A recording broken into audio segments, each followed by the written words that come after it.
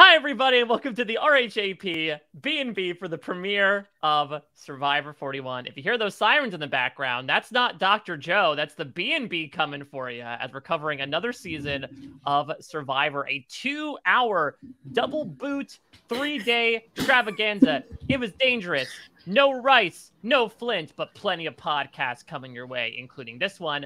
Let me first welcome in my final two partner, always on the B&B, the co-owner here, Liana Boraas. Liana, how are you? Doing fabulous, trying to come up with my own little song that I can hum while we're doing the podcast. I would say, is it just the B&B theme song? Yes, that's always stuck in my head, so I think that's probably a good shout. A little bit more complicated for the Survivor producers to come up with their own version of the song, which I'm obsessed with Shane's anthem, but you know what? We already have our own, so why mess with greatness? I really like to hope that after the show, after it filmed, they're like, okay, Shane, we're going to air this clip. Like, can we get you in the studio for a second to do some ADR? Like, we'll mix in a nice beat. I'll get, I don't know, Diddy or whoever in there. Okay, yeah, we need the backing track, you know, the harmonies, right? We really got to, like, make this a full production, okay? We're going full symphony here. Yeah, let's go full pizza song on this. And I bring up a Big Brother reference because we have two Big Brother stalwarts. You have heard them throughout the years podcasting about Big Brother, as well as a little bit of Survivor as well. And we figured, you know what? It was a 2-hour episode, double boots. Let's bring in double the amount of guests. It's a new era of Big Brother. That's right. I'm talking to you out there. We missed you. We're happy to have you. And I'm very happy to have these two guests as well. They're talking about other types of islands on reality TV wrap-ups. These guys face temptations in this first episode. They talk about a very different type of Temptation Island, but I'm so happy to welcome back to the B&B the great Kirsten MacInnis and Maggie Morgan. How are you two doing? Hi. Well, I'm so excited that you invited me to join the party. I was a last-minute addition. Well, not last minute, but I'm so pumped too. Yeah, they're like, did Maggie talk to you about the B&B? And I was like, what? No. Oh no, I didn't know that was my. Oh no, we didn't talk about this pre-recording. Is this a live podcast now, or are we gonna start standing up and whispering? That's right. It's a live tribal. Yeah. I'm voting Maggie out. Oh my god. Yeah. Shoot. No, I definitely messed that up. If it was my job to text you, Kirsten, I'm so sorry. No, there's obviously not a problem. I just am being messy. It's who I am. We're gonna live invite people, like change things on the fly to the podcast. Be like, no, they're not the guests we want. Let's get Brad. I just decided to roll a dice, you know? A die? Roll the dice? No, I mean, you didn't. You just put it in a separate apparatus and kept it in your pocket. You didn't necessarily roll it. Yeah, I can't get over that. I was kind of expecting it to be like Yahtzee, where you put the die in the jar and then you shake it up and then you like roll it out, you know? Like, yeah. Well, did you see that the little like pyramid type thing is very similar to like a dice rolling apparatus from an actual board game? I feel like the little poppy thing. No, but it's not that one. But that one would be really fun if they had Trouble. Trouble. Yeah, that would be the best. But I guess the way it works is you like load the dice in, and then you shake it up, and then you like put it down and like press a button and like lift it up, and then the die is on the bottom. Something like that. I saw a post about it in the patron Facebook group. Interesting. I don't know if you need to shake the dice and press the button. I feel like you could do one or the other. The shaking is so that you feel some agency over it. I feel like the true like next level, but you don't shake it at all because you're like, what happens is meant to happen. Let's see what it is. But if you kiss it, that is agency, right? Yes. Because like, if you kiss anything, that's agency. That's I should hope so. Well, I remember there was a big argument though back in season 40, right when the 50-50 coin was introduced. Of like, does Jeff flip it? Otherwise, like you could do the coin toss. Do you think if it was a die concept, Maggie, do you think Jeff would roll the die? Do you think he might weigh it a little bit depending on the person? I don't know. I mean, maybe the thing is a die roll, I feel like is more difficult to maneuver than like a coin flip. It's weighted. But I always think these coin flips that we see, like they probably are actually literally weighted. Like there's no way that the one that we saw on Big Brother this past season to, you know, overthrow the HOH. There's no way that wasn't weighted so that the overthrow would happen. Like what a lame twist it would be if it didn't happen. Maggie, am I a conspiracy theorist? That was the coin of destiny. We had a whole apparatus to flip it. What are you talking about? I don't know. Maybe that's it. They would get an apparatus or something for the die roll. Okay, well, so this is for the shot in the dark advantage, right? Okay, so shot in the dark, you got your die, you put it in the die thing jar, and then you just pick, this is how it actually works, right? And then you just pick a piece of paper out of another jar. There's a sack of slips in the corner. That's like what, like Santa's like it's magical like Santa sack Jeff of presents. is coming in with a big old sack of slips, and so you just reach in and you pick one out, and it either says safe or I guess it's blank, and that means that no matter what, I think you still wager your vote. Like once you put that die in the little apparatus, you have lost your vote no matter what. It's just a matter of if it ends up turning out to be a successful gamble for you or not.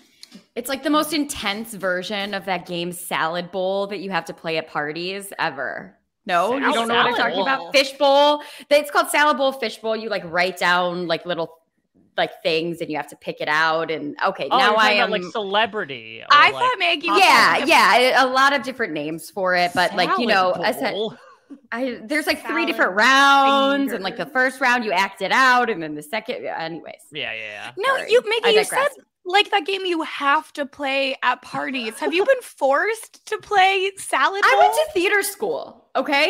We can't just go to parties and like sit around and talk. Like there always has to be an activity. In some way. I can say firsthand as someone who also went to, theater school, essentially every gathering is like the Act 1 finale of Rent when they do La Vie Boheme at the restaurant. Like that's what every gathering is of like, all right, what show are we doing tonight, folks? And you have to dress in a costume. There was no party in college that was not themed in some possible way. Even if it was like, we're all wearing black tonight. Like it just was, there's no, like the group activities at these theater parties were very, very intense and taken seriously. When I was in college, the theme was binge drinking. Well, we did that too.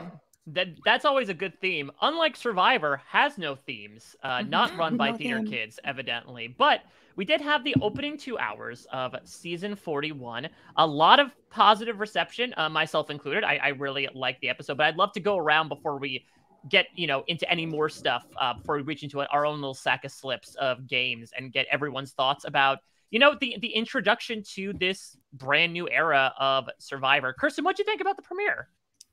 I thought it was really fun. Like, it's been so long since we had new Survivor, and I didn't really know how I was going to feel about it. Like, I wasn't sure, am I still going to enjoy it? Like, maybe I don't like Survivor. I don't know. Like, maybe my life has changed. I don't know. But I just had so much fun. I feel like it went fast and slow. Like, I looked down and I was like, oh my God, it's like 6:45. The show's almost over because I'm on Pacific time. But like, it was weird because Tribal Council and the challenge were like in the back half of the episode. So like it was an interesting plotting out. It was funny. And then like I was just vibing, enjoying the show. And then you like look at Survivor Twitter and people were like, oh, remember when we all made the same joke like 5 minutes ago? And I was like, I missed it when we all made the same joke because I was just enjoying the show. Oh no. Yeah, I mean, I believe that was the joke, ironically enough, about JD flashing back to the day before. Yeah, so, did you know he made fire on day 1 of Survivor? Flashback to the flashback, jokes on top of jokes. Liana, what did you think about the premiere? Yeah, I also really enjoyed it. I think it was just so nice to have Survivor back, and to see Jeff open with that beautiful monologue. But I felt that the changes in the cinematography and the inclusion of the shots of people in their everyday life, bringing that back, that I really, really liked. Being able to see the crew as a whole, Jeff pointing at me, being like, is that me? Is Jeff talking to me? And I knew that we teased that was going to happen, but wow, I just felt so included in the show, and I got to solve a puzzle. It was just a grand old time for me. Yeah, unlike Sarah and Shan, you were able to solve a puzzle successfully. I loved when they called us young survivors in that tweet. I know. I was like, I am a young future Survivor player. Thank you. Yeah, it's tough though because we are seeing 3 20-year-olds on the show, so it's one of those things of like I simultaneously feel old, but then you call me young, so now all's right with the world. Jeopardy. It's like, oh god, they're 10 years. Oh man. Yeah, there's a clip online, and even like how you have JD being like, oh, I remember as a kid growing up with Woo, and it's like, Woo was on 6 years ago. Growing up.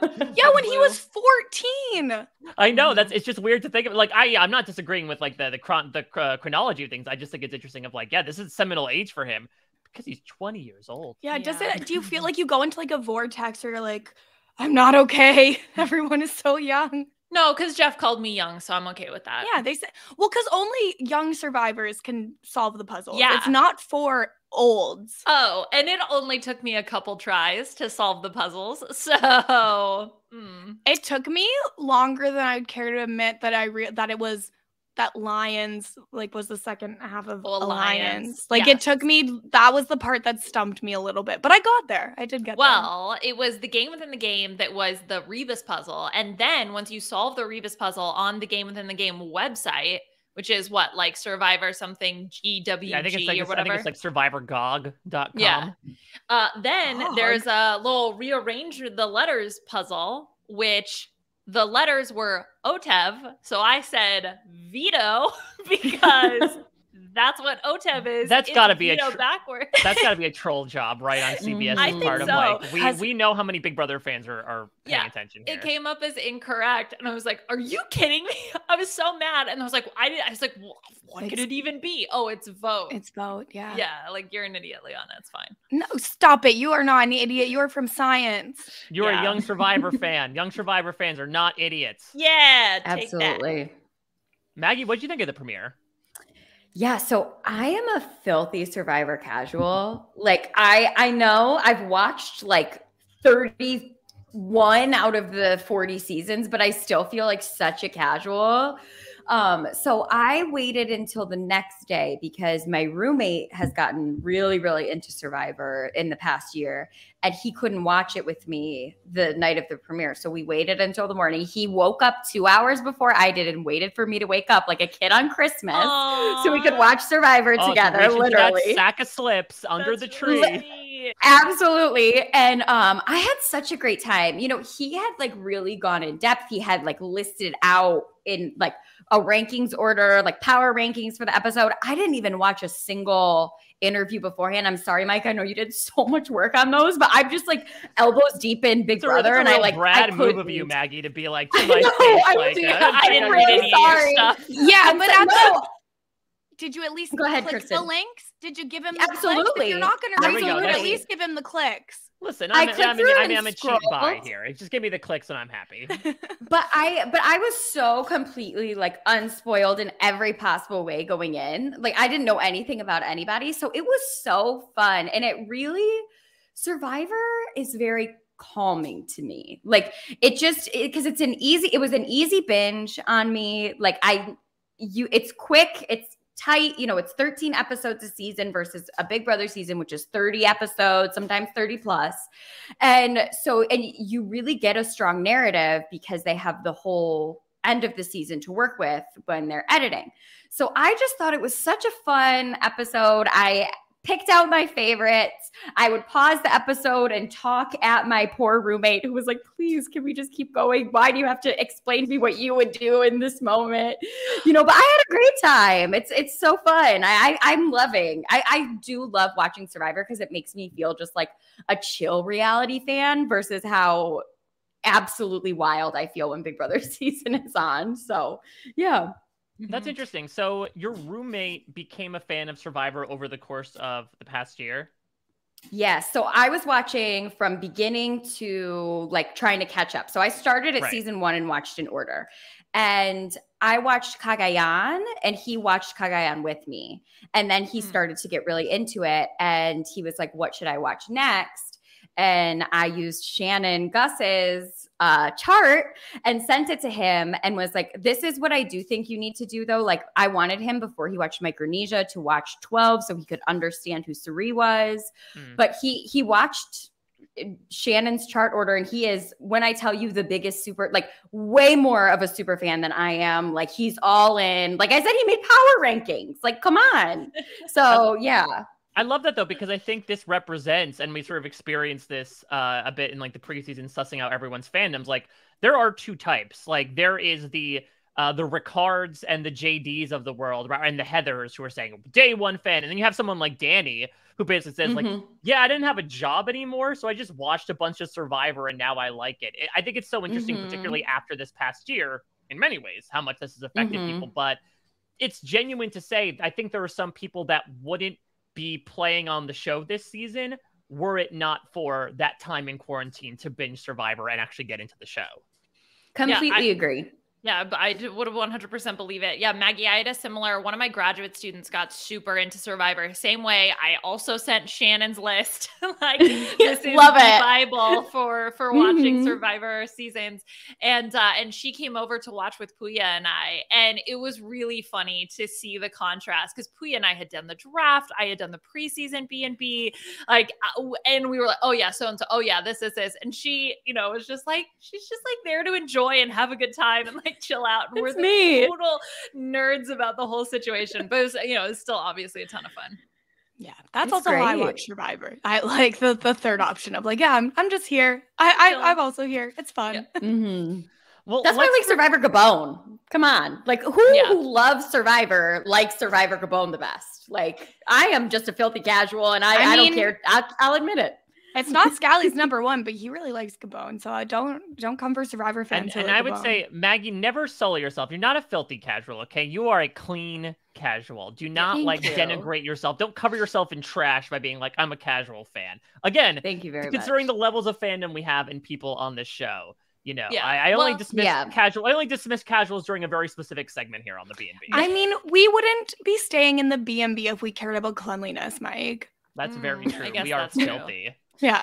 Well, it's tough because Liana and I, we had to fill up everyone's water supply by carrying little pans of water back and forth for 4 hours, and we're just covered in sweat and grime at this point. If only we had counted the triangles, Mike. And this week is a really interesting like litmus test of the fandom in so many ways, and one of them is everybody Wednesday night being like, these idiots. Why didn't they count the triangles? It's the easiest thing to do. There's 6 of you. Cut to, there's a Survivor post on Twitter that's like, how many triangles do you count? And until Corey B had to come up with an algorithmic program to calculate how many triangles there were, each and every person got the answer wrong. So, like, it's so fun how the armchair quarterbacks would 100% be sleeping in the dirt without a pot, flint, or machete. Did they spend 4 hours counting them for the tweet? Like, you have 4 hours to do it. I feel like that's a little different than just like, oh, here's my first guess that I'm posting on Twitter. But they only had one guess, so like they could have also taken the 4 hours to make the guess as well. I don't know. I think it was deceptively simple. The triangle task. It's just like that Amazing Race detour of like simple but complicated versus like strength based, and you sweat a lot, but like you'll definitely get it done. So I do think it just shows how, there's a lot of stuff that's being thrown out there. Some of it's maybe a bit complicated, and I think it makes us realize, Jeff has been doing this thing during the preseason. I don't know if you've been paying attention of like, let me provide you a scenario and see how you would react. Yeah, what would you do? That hit Mark Summer show from back in the day. It's an interesting reminder again of like, listen, we're all just fans at the end of the day. No matter what our level, we all got the triangles wrong. Yeah, I think if someone had made me try to carry the water, I would have been like triangles all day. But if someone else was like, yeah, we'll do the water, I'd be like, go ahead. I'm totally fine with that. Agreed. The triangles would have freaked me out because are you counting the parchment as a triangle? Are you counting the wood as a triangle? Like that is something that on the beach, I would have been like, I don't trust any of these producers. They asked that guinea pig question in Big Brother. I don't trust anybody. Okay. Forever scarred. That question legitimately has like scarred me for any type of trick answer that they could bring up. Like, that's the other thing too, is like if the big triangle, the total outside triangle, because the question is it 50 or 51? So it was like, does the big triangle on the outside count, or are you only talking about triangles embedded within the giant triangle? I don't know. But it's the big triangle counts. I'm just saying. It's complicated. I don't know. This season is the game within the game. What about the triangle within the triangle? I think that's a big sign of what's to come. And that's what we will be exploring this season on the Survivor B&B. The triangle within a to triangle. figure out truly the triangle within the triangle. All right, let's start talking about this episode through the conduit of some of our tried and true segments here, because we got to start with the two people who ended up going here. So I think I talked about this during the preseason B&B, that I had expected 1 hour boot, 1 hour boot. I thought it was just going to be 2 episodes crammed into one. I did not expect a double tribal council on day 3. But again, if the season is, let's get dangerous, Darkwing Duck, then I suppose that it makes sense for them to do this. I know, Kirsten, you had said that it was interesting to see like the flow of it, but did you like it overall, their choice to do this? Yeah, I think that it makes sense to do that. And they gave us enough episode to actually get to know people that it doesn't feel like our first 2 boots kind of got shafted in that way. Like, we still do feel like we know them and could kind of understand why they got votes. I think that if it had been like a 1 hour episode and they were like, oh, we're doing these double like tribal councils, then I think that would have been really, really unfair to us and to the survivors. But I thought it was fine. I just they had to make sure Puya got the double grenade, Oh my god. It was so uncomfortable. Yeah, I was gonna say, Liana, did you almost lose your TV due to Puya probably like throwing his phone through it over the course of those 2 hours? It was like he went through the stages of grief, right? It was like watching him go through the different stages of like denial and what, it was like, no, this isn't gonna happen. Like, it wasn't immediate like anger, right? The anger came later, like once, and then we're still working through the acceptance phase. But it was like pretty unbelievable. And the thing is that the Eric one also came down to either one of my boots or one of his. And so it was like, well, one of us is getting the grenade. And so I'm secretly hoping it's Eric. He's probably secretly hoping that it's Tiffany. But then the Sarah one was just the nail in the coffin. Yeah, that helps too. I do feel partially bad for Eric because I guess he technically is the first voted out. I'm not sure how they determined who goes to tribal council first. They went the team that did the worst in the challenge went to the first tribal council. Yes, like they stopped the challenge after Luvu won, but I guess they're like, you would have theoretically finished in second place, so we're going to give you the silver medal. So unfortunately, Abraham has to go here. The other thing I wanted to say about the double tribal council is I like it because it ensures that 2 separate teams go to tribal. Or 2 separate tribes go, instead of the possibility of the same tribe losing back to back. It diversifies who's going to tribal council. So you get to see 12 of these players have to go to tribal versus 6 and then I guess the remaining 5. So that's another reason why I liked it. That's a very good point. Yeah, because Luva's going to sit one person out, but like now we get a better sense of dynamics. There's always this adage that Stephen Fishback throws out, right? Of like, you can make all the plans in the world, but until you actually put pen to paper, that can completely change everything. Like, now people have voted. And so now I can imagine that changes things up a bit. And I also just love the single challenge as well. I know that like the marooning sort of counted as a challenge, but I think to that point that Kirsten made about, delegating a lot of time to getting to know people, like, I honestly felt we got nearly everyone's perspectives. I think we missed out on like Deshawn, Erica, and Heather. But outside of that, like 15 other people's perspectives and a Survivor premiere. I don't know, Maggie, that's a pretty damn good percentage. It's not 16.666, but it was really great because, like I said, as somebody who hadn't done all of their preseason research, like I felt like I came away knowing almost everybody's names, like I was able to intelligently talk about a couple different people with my roommate and, ask him, questions. And he was like, oh my gosh, Peridium predicted that Eric was going to go home first. And I was like, wow, he did. He's so good. Like, it was very fun. Oh my gosh. I love it. Isn't that so funny? I love it. You got your roommate watching Survivor and now he's telling you about Peridium's videos.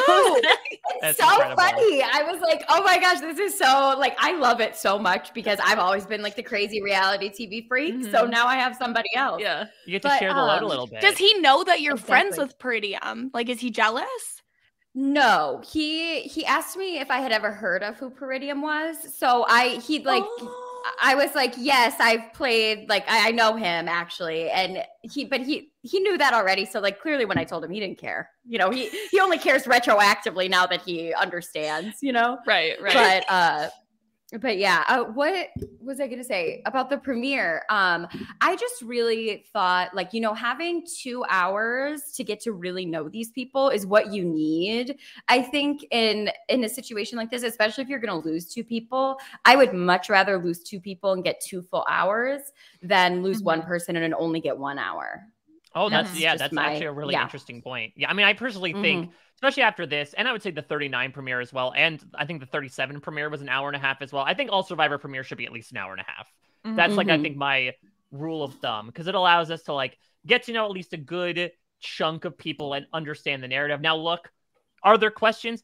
Absolutely. Even after talking with Sarah, I still have no idea what happened at that Green Tribe Tribal Council. But that being said, neither does I feel she. like, How are you supposed to get it from her? no, well, she was 1/6 of the perspective, so I think that, you know, things will get filled in a little bit there. But yeah, I think that it at least does a good job of, you know, at least we got to know who Sarah and Abraham were, and it wasn't through this shoehorn thing of like, completely agree. She biffed the puzzle and so she's out. It was like, okay, but here are the other things about her, and I'm hopeful that like Australian Survivor, we get more preseason packages throughout. Like, I hope they don't end here. I know that we only have an hour, but I do feel bad for those people who did not get the off island footage, that they're like, wait, is my life not interesting enough to get, you know, footage of me running a race or pictures of me and my grandma? Yeah, they didn't provide good enough off the island footage. So like, sorry, not allowed. Well, I mean, and the thing is when we have limited time to get to know all of the contestants, the show kind of has to choose, okay, well, we have to allow the viewers to know and understand the people that are leaving early and the people that are staying. And so it's like a balancing act of, you know, you want to show the people that are leaving so we do get to know them, but you don't want to only show the people that are leaving early, because then you're just like telegraphing what's going to happen. So I feel like it is like a really interesting choice on how they're choosing who's getting that content when. All right, well, Liana, Peridium predicted that Eric Abraham would be the first person voted out of Survivor 41. Did you believe the same? What was your preseason prediction of Eric Abraham, aka Eric, aka Abraham, aka Eric, aka Abraham? That'd be the Julie Chen Mumos would be like Eric, aka Abraham, as she was talking to the people that got eliminated from the show. How did you think he would do preseason? Okay, so I said that he would be, I couldn't remember if we were doing merge/jury, so I put pre-merge/jury, so I hope that there's no ambiguity with a middle person in there. Oh yeah, I did pre-jury, but I don't even know how big the jury is going to be this season, so I put 7 pre-jury people. I think one of mine is going to be like the merge boot, but not be on the jury. I was sort of thinking they do the same thing that they did with Triple H, which was the last 18-person season we had. Right. Yeah. Okay. All right. That makes sense. All right. So yeah. So I had him pre all of that, and I said that he would speak very loudly, so he's going to be overheard talking about who will go home. Womp womp. As the alpha male type, he will fail to form connections on his starting tribe, and he will be the first one gone. Ooh. Wow. Didn't say I said first one gone from yellow. I don't know if that counts any differently. It's still pretty good. Yeah. Really good. And then I said that he will lose the flint, that they're going to win, but we're going to see his negotiation skills. I feel like I just didn't finish writing that. I said his closest ally would be no one, and his enemy would be Evie. Okay. His closest ally would be no one. I'm dead. That is so funny. For Abraham Island. Yeah, so I also thought he'd be pre all that. I said that he would be pre-jury. I said that he would get the angriest after, is it Yase? Nassau Coliseum? Like, I don't remember how they pronounced it. Wait. Ua? No, Ua. I thought it was Ua. That's the most fun one to say. Ua. Ua is one of the most fun tribe names to say ever. I love it. We have Uva, Luvu. Now it's interesting because like I saw a secret scene where they made fire and like Evie called it Yasa, but then I think Jeff called it Yasaw. So I'm not sure how it should be pronounced. Yasa. Yeah, that's what you say like once you, I don't know, get a nice plank going on while you're building your den, right? Yasa, work. You not view deconstruction that way? I mean, I did see part of that Boston Rob celebrity home remodeling show, which did you see that? He's like remaking his parents' kitchen. I talked to him about it this week. Yeah, it's ridiculous. Okay, but how is that Did allowed? he I thought they say had to do it for like a fan or something like that. I thought that was the whole point. They do it for it's a loved Secret one. Celebrity Renovation. Yeah, it's for someone who like you want to repay, who's near and Yeah. dear to your heart. You don't pick a fan of yours. That's what I thought the whole point was. That it was going to be like, you surprise them and be like, look, you're such a huge Survivor player What? fan. And then Boston Rob shows up and he's like, hey, like, I'm going to redo your kitchen. I don't know. Never mind. It's fine. Would it all care if he like pulls up to someone's like, hey, I heard you're a big fan of me. Yeah. Here's your new living room. Yeah. Notice That's the what I settee. Okay, we need to rewind. Mike, what were you talking about doing construction? None of what you said made any sense to me. It was a joke about yes, comma saw. So you know how your saw is like, oh yeah, I saw. got that. But then he was like, it's like when you like get a really good plank, and I was like, I don't think that's the correct construction terminology. Like, Mike's not going to be on Trading Spaces anytime soon. I mean, it did. I thought you meant like the exercise, the plank. That's what I thought at first. Okay. That's where my mind went, because I feel like people aren't like, oh yeah, look at this plank. Like, oh come on, you don't pull up to Lowe's and you're like, oh, that's a good plank, baby. Ooh, give me that 2x4. Ooh, got a good plank going. Oof. That is why I'm not allowed going into any Lowe's. vicinity. I've never done that, but going into Lowe's or the Home Depot, it smells of like fresh cut wood, and that I am always like, yes, plank. Like, yes. Yeah. Yes. So anyway, back to Yassaw. I said that he would get the angriest after Yassaw loses the challenges. I said that though he would lead the tribe in the first vote, people get annoyed with all the singing and talking he's doing at camp. Parentheses, think Jimmy T in Nicaragua. I said that there'll be a montage of him droning on about something like he's a professor giving a lecture. And that I guess my narrative was that like he'd do this keep the tribe strong thing for the first vote, but then he'd be so annoying that Xander would join the women and vote him out, saying that he was too annoying and untrustworthy. And despite his demeanor, he gives a very kind farewell to his tribe on the way out. His closest ally is Voce, and his enemy is Tiffany. Okay, pretty close. So what do you two think? Who had the better finger on Abraham? Here's the thing. Even if I had thought that Mike had the better one, which I don't, I think it was clearly Liana, I just refuse to call David by his last name. He doesn't deserve that respect, and the fact that you called him Voce, I'm like, no. Doesn't it show up on his Chiron as just Voce? And so I feel like not to derail, but like there was like a few situations where suddenly like someone's being called by a name that I wasn't expecting. Like, for example, Eric being Abraham. Is David Ben Shapiro? Is that who we're talking about? Yes. Yeah, Ben Shapiro. Okay. Yeah. Great. Yes, anyways, Liana had a very, very strong prediction out the gate, Mike. I'm sorry. So I have to give her the point. She did.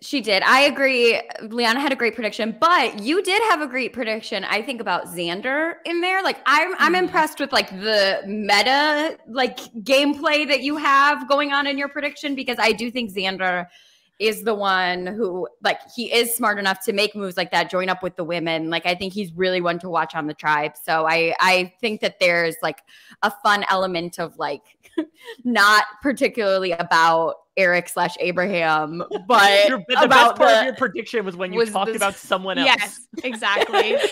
I don't know.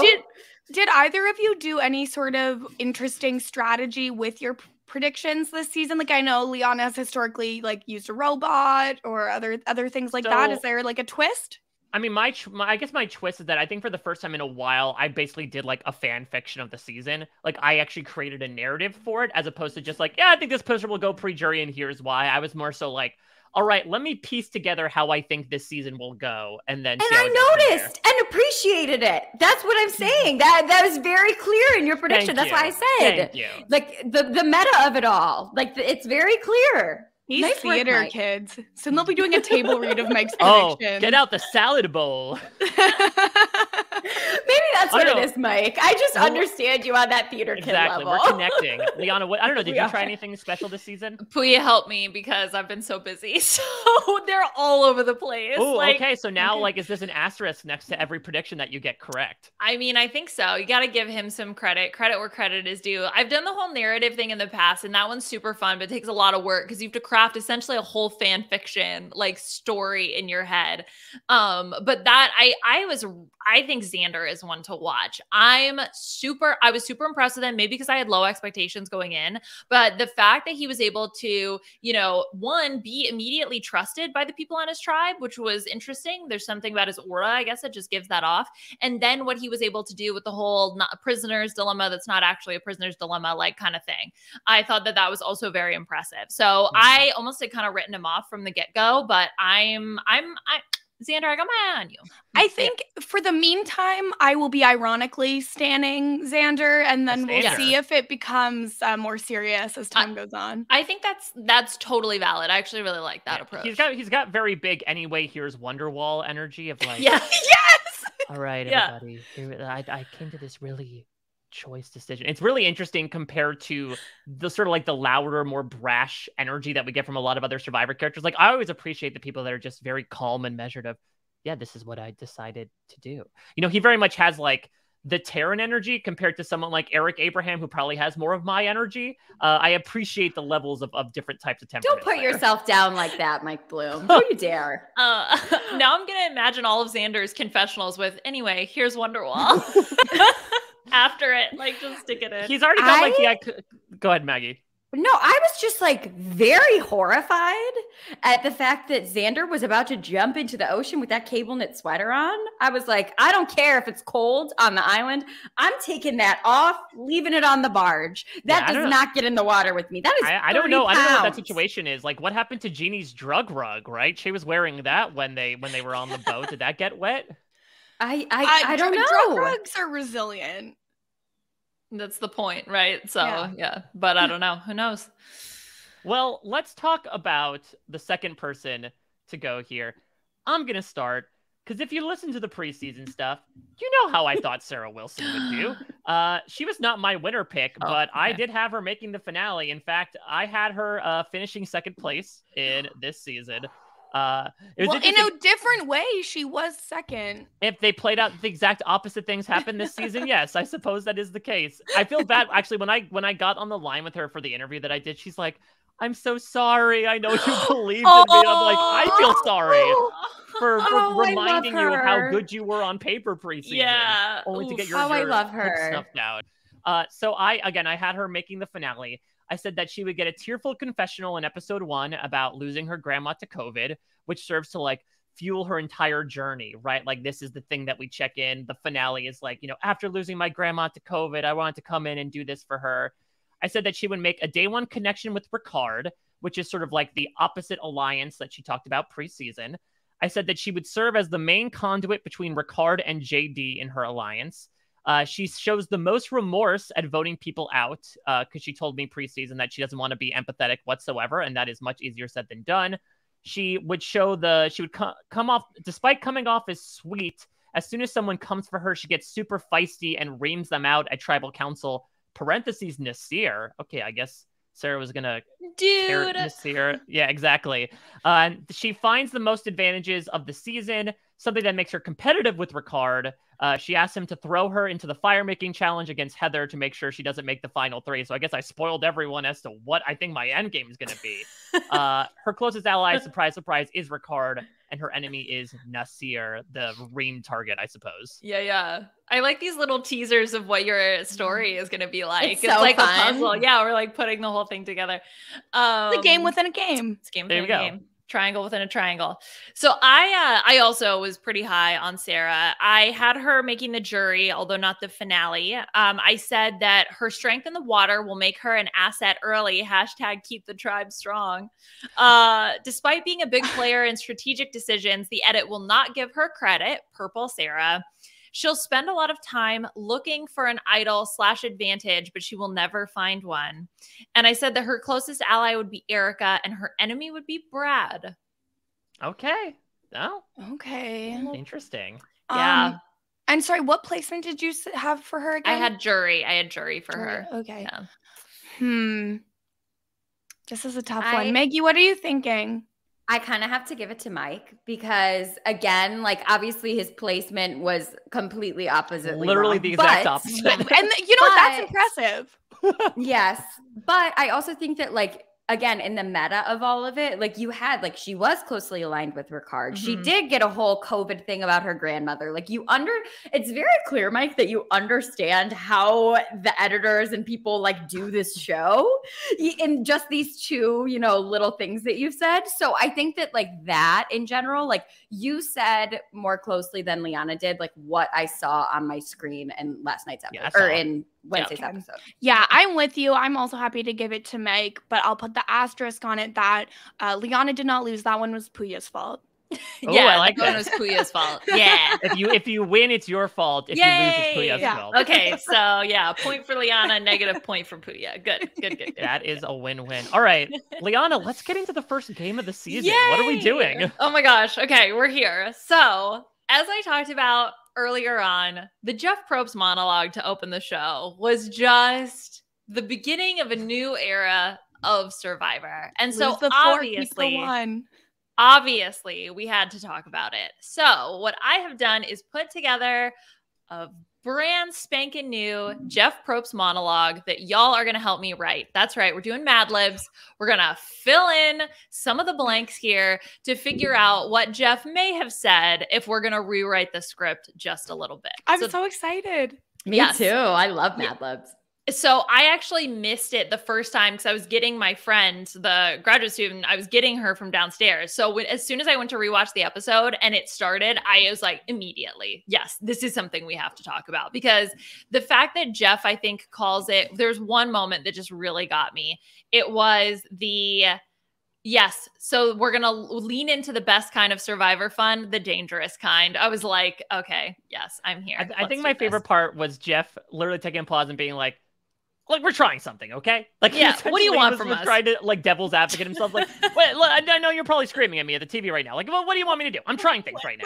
What do you want from me? Like, we're just trying to evolve the experiment. Do you even like me? What do you want? What do you want? Okay, so we're going to go around the horn and y'all provide the different types of words that I need. We'll fill it in and then we will read our very own Jeff Probst monologue. So, Mike, let's kick things off with a noun. Let's go with ficus. Okay, yeah. Classic ficus. Love it. Okay, Maggie, another noun. Ariana Grande. Okay. Ooh. Okay. Classic. Kirsten, verb. Oh, no. What goes with Ariana Grande and ficus? The point That's is that the it key, doesn't. nothing. Yes.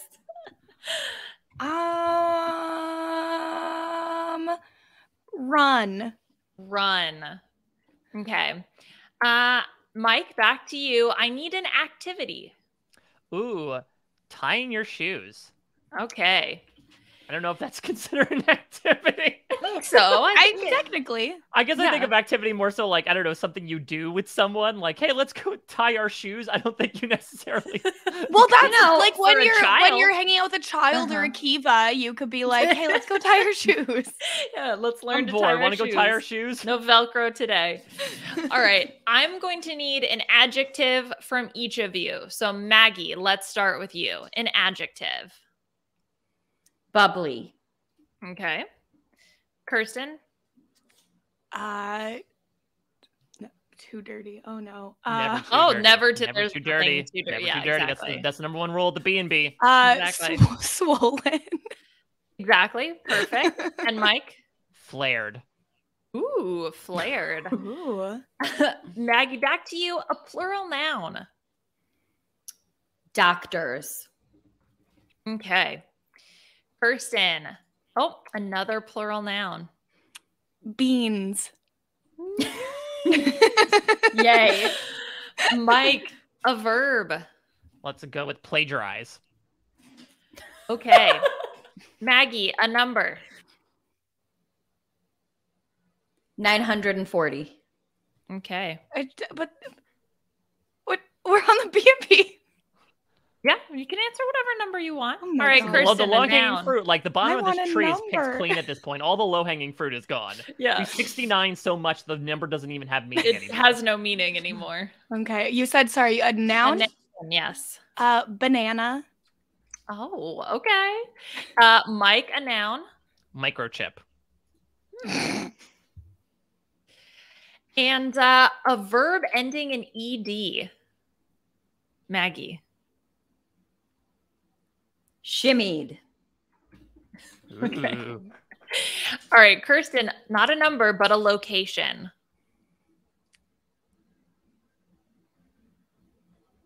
The Among Us airship.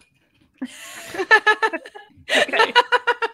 I thought you were looking in the corner of your room for a second to be like, I need a location. No, it's something I do a lot when I'm like trying to think. So I'll just like look at something else, or I'll like look at my Apple Watch. Like it'll be like, this isn't helping me at all. But I just like need to look at it to like ground myself. Mm-hmm. Okay, Mike, you get a number. Oh, 420. That tree hasn't been picked yet. Yeah. An adjective, Maggie.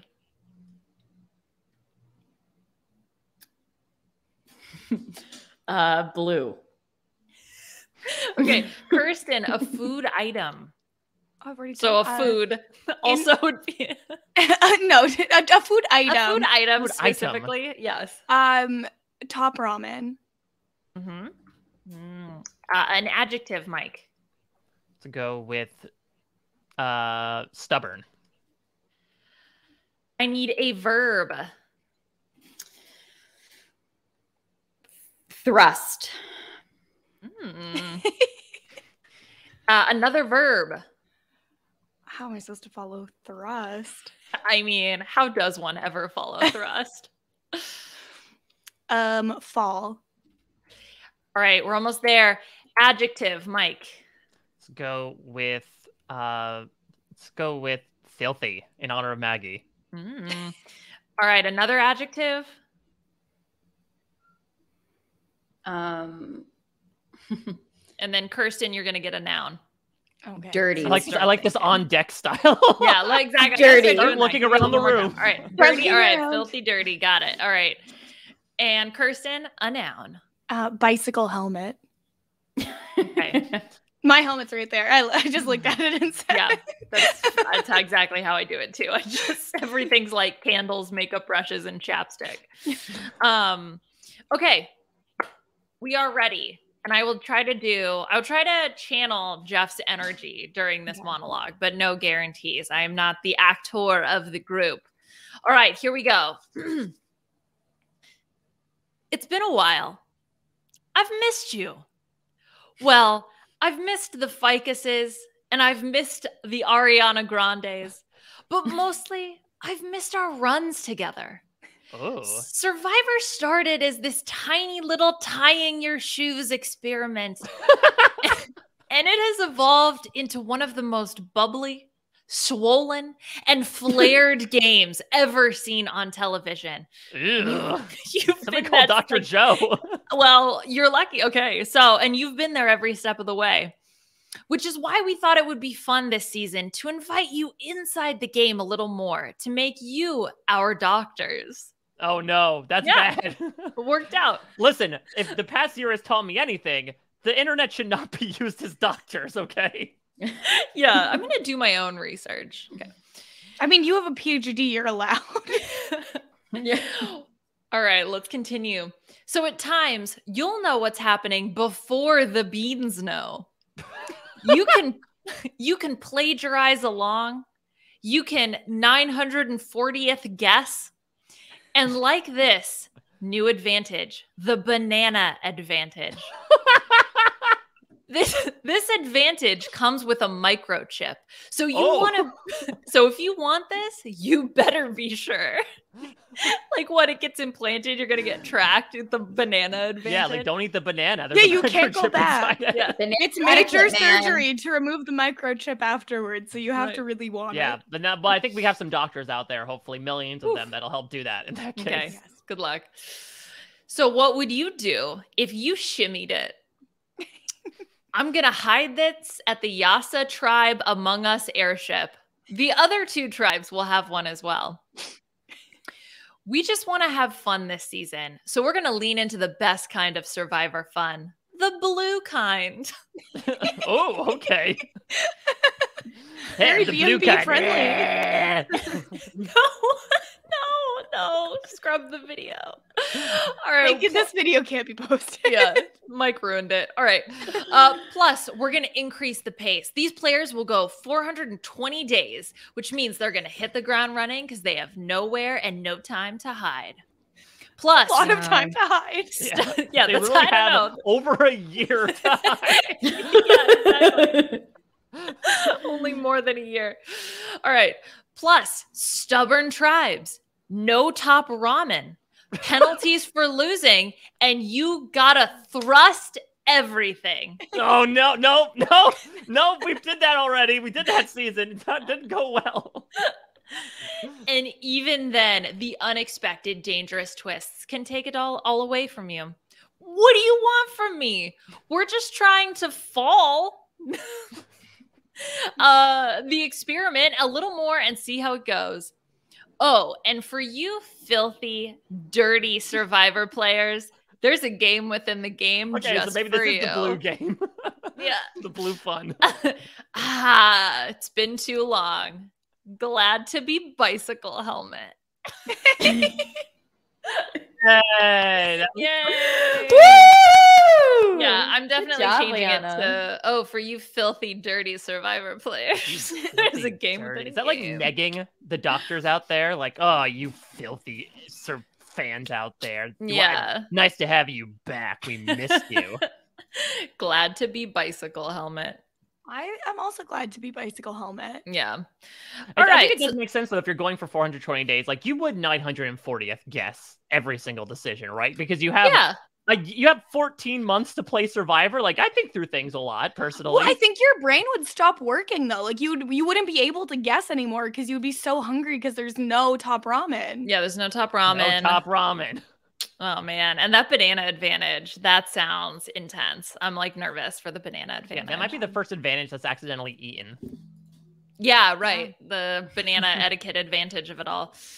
Okay, so that made no sense, but here's something that also made no sense. Jeff Probst gave an interview to Dalton Ross. It was a, host Jeff Probst explains the thinking behind the big format changes for the twists that were revealed season premiere 41. Fine.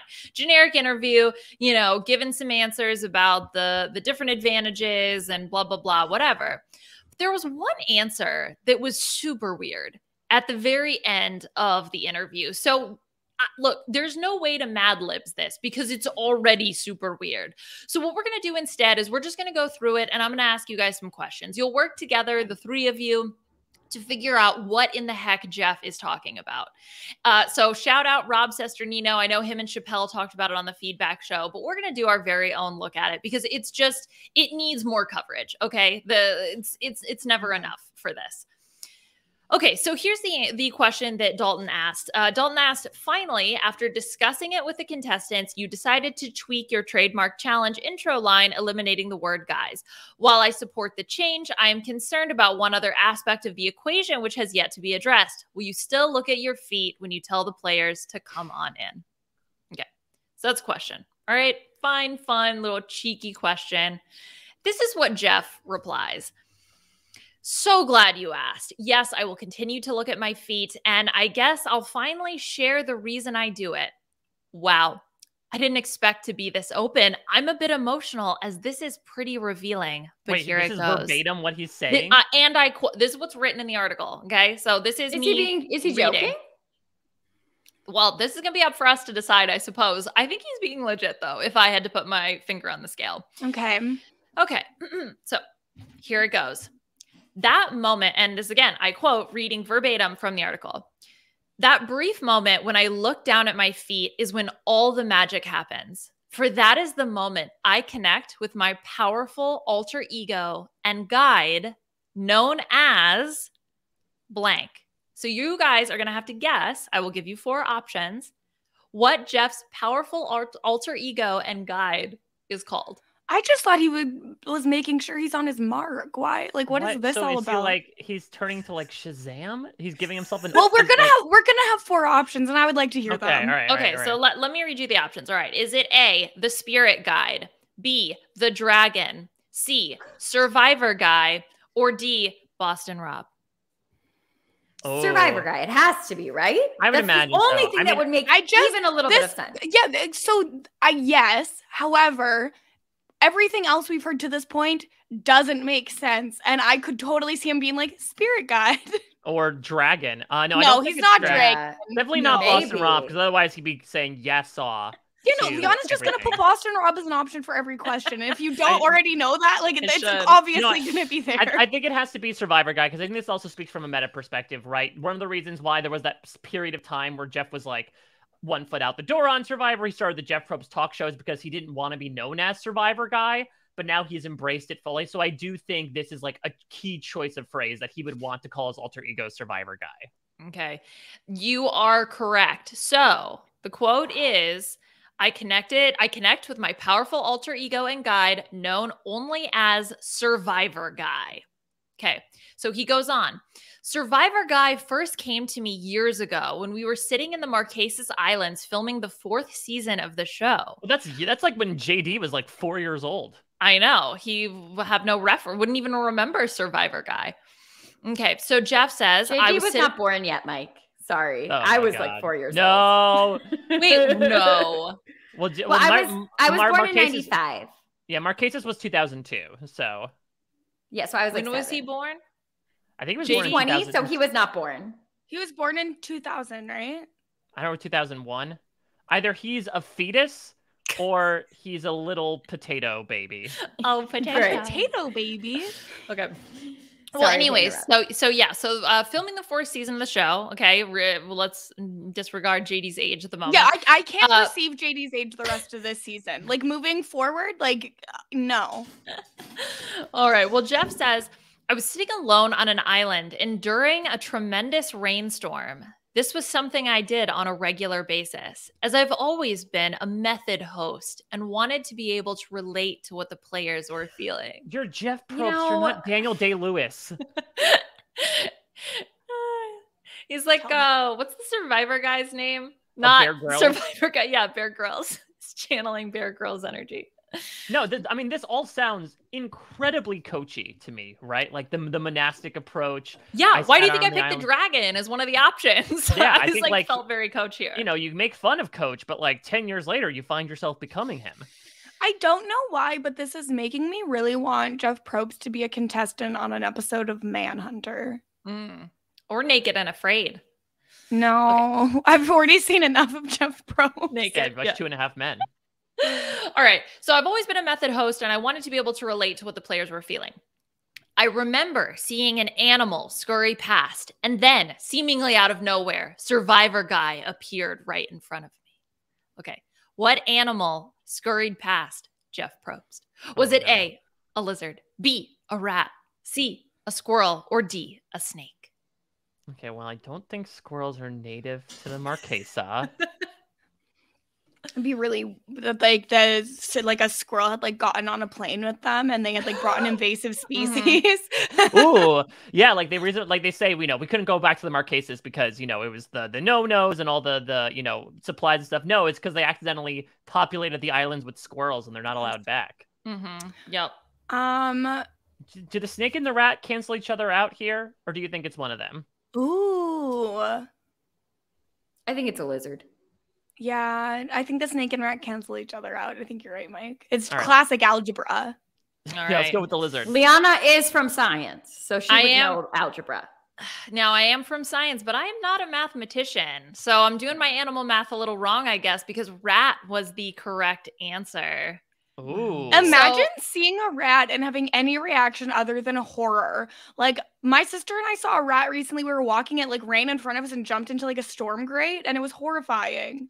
I mean, that's Kirsten. Where Survivor Guy came from, though. I know. Like, I know that it's different. I know it's different. Maggie lives in New York City. Like the rats are with her. I know, but 3 different rats on my walk last night. I saw so they follow me around. Did it, like crawl onto your foot? Like this rat was like almost on us.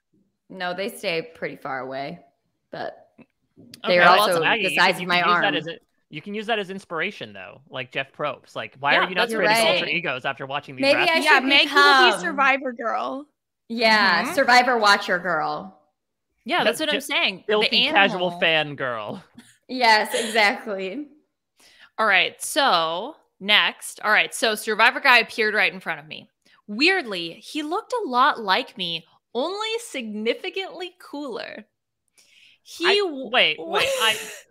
I'm really intrigued to see what Jeff's definition of significantly cooler Okay. is. Well, Well, yeah, because Jeff Probst is so cool in his khakis and his short sleeve button up.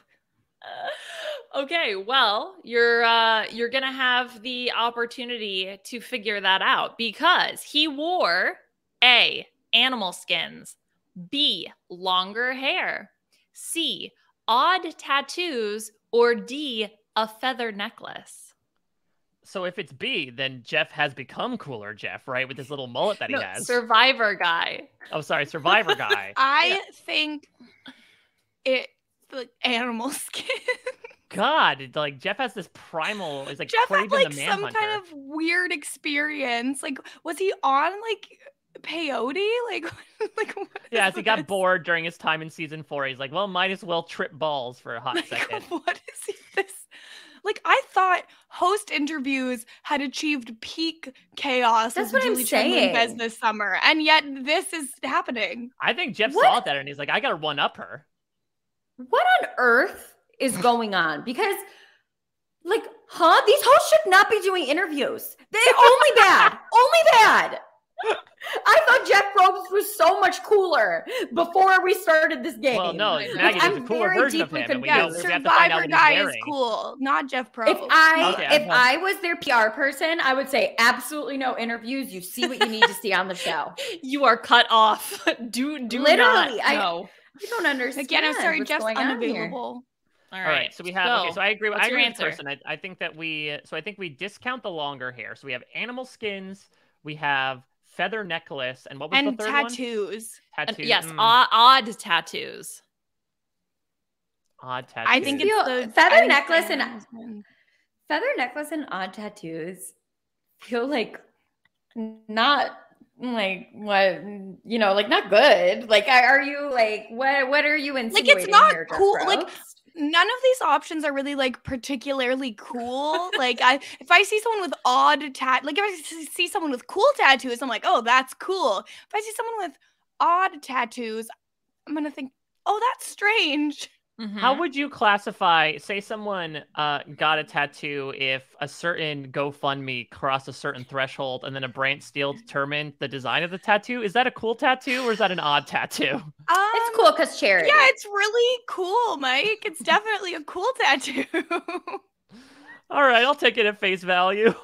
I think the concept is very odd, but it's not like you got like a bad tattoo. Yeah, that's true. Mhm.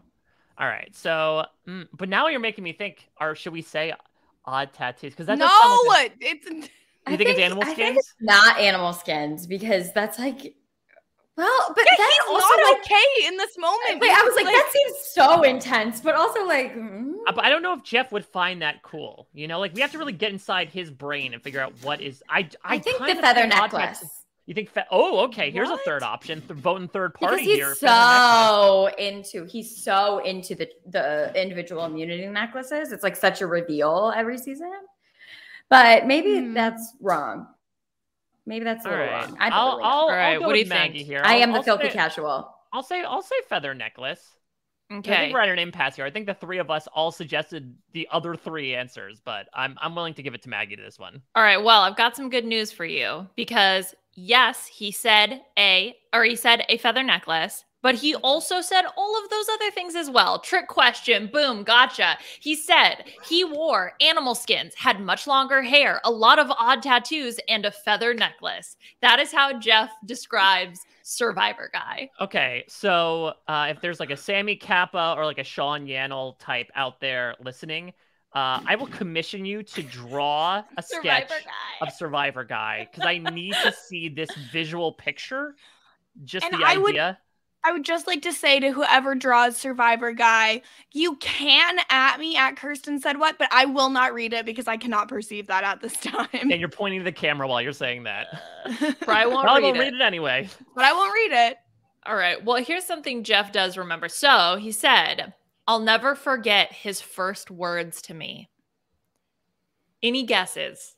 No multiple choice. I just want to hear. What do you think? What do you think? I'm sorry, he hallucinated? Like he has like an imaginary friend? Like named Survivor Guy? So this man, look, it's covered in real. animal skin, odd tattoos, and like Fabio length hair. If walks someone up to Jeff Probst. Like if someone I like have that no walks idea. up to you, you don't wait for their first word. You turn and you run. I mean, I'm gonna say that he said sup. Okay. I'm beyond perplexed. I'm not going to lie.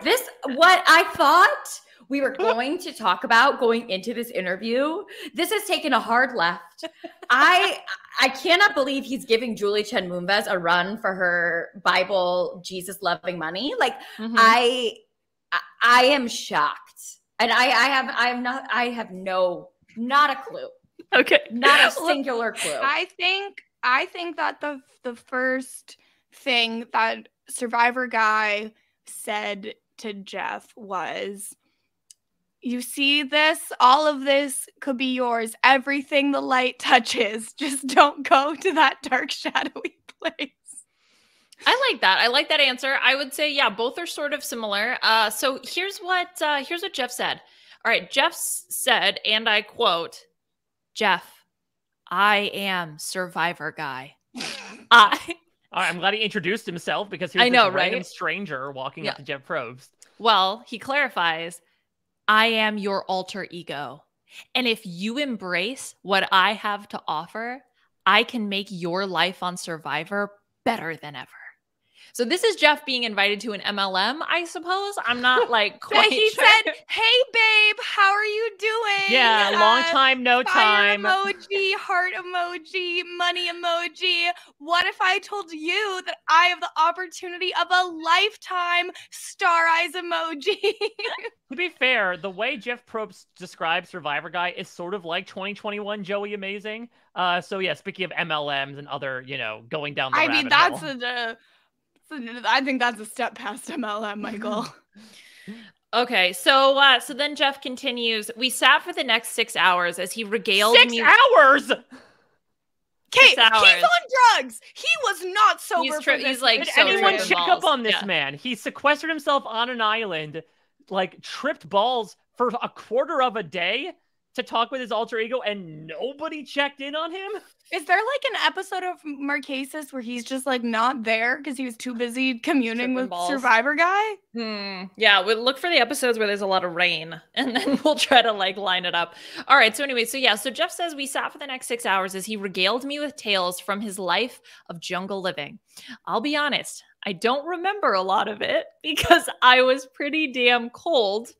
But it was clear that he was very earnest, even though his stories seemed completely implausible. That's Coach? It's Coach. He dreamed of Coach. Yeah, hallucinated did Coach. Jeff Probst like lick a frog or something? Like when Homer Simpson gets addicted to that's true. licking I would not be frogs. surprised if he like, you know what it is? It made sense in, so in Vanuatu, there's something called like kava, which they drank in that season, which was like, had hallucinogenic properties. I would not be surprised if Jeff accidentally indulged in that, hallucinated a contestant that would be appearing, 14 seasons after the time frame? Wait. What if this was not a hallucination, but Coach was astral projecting and actually was there in spirit talking to him? It's entirely possible. I love that theory. I love that theory because I love Coach attempting to do this. No, I think though it's like this version of Coach. Like I think Coach has lost Survivor 3 times. Sort of like the Jimmy T. Malcolm thing, right? It's like, all right, I got to figure out a way to do this. What if I somehow go back in time and like talk to Jeff Probst directly as to what to do?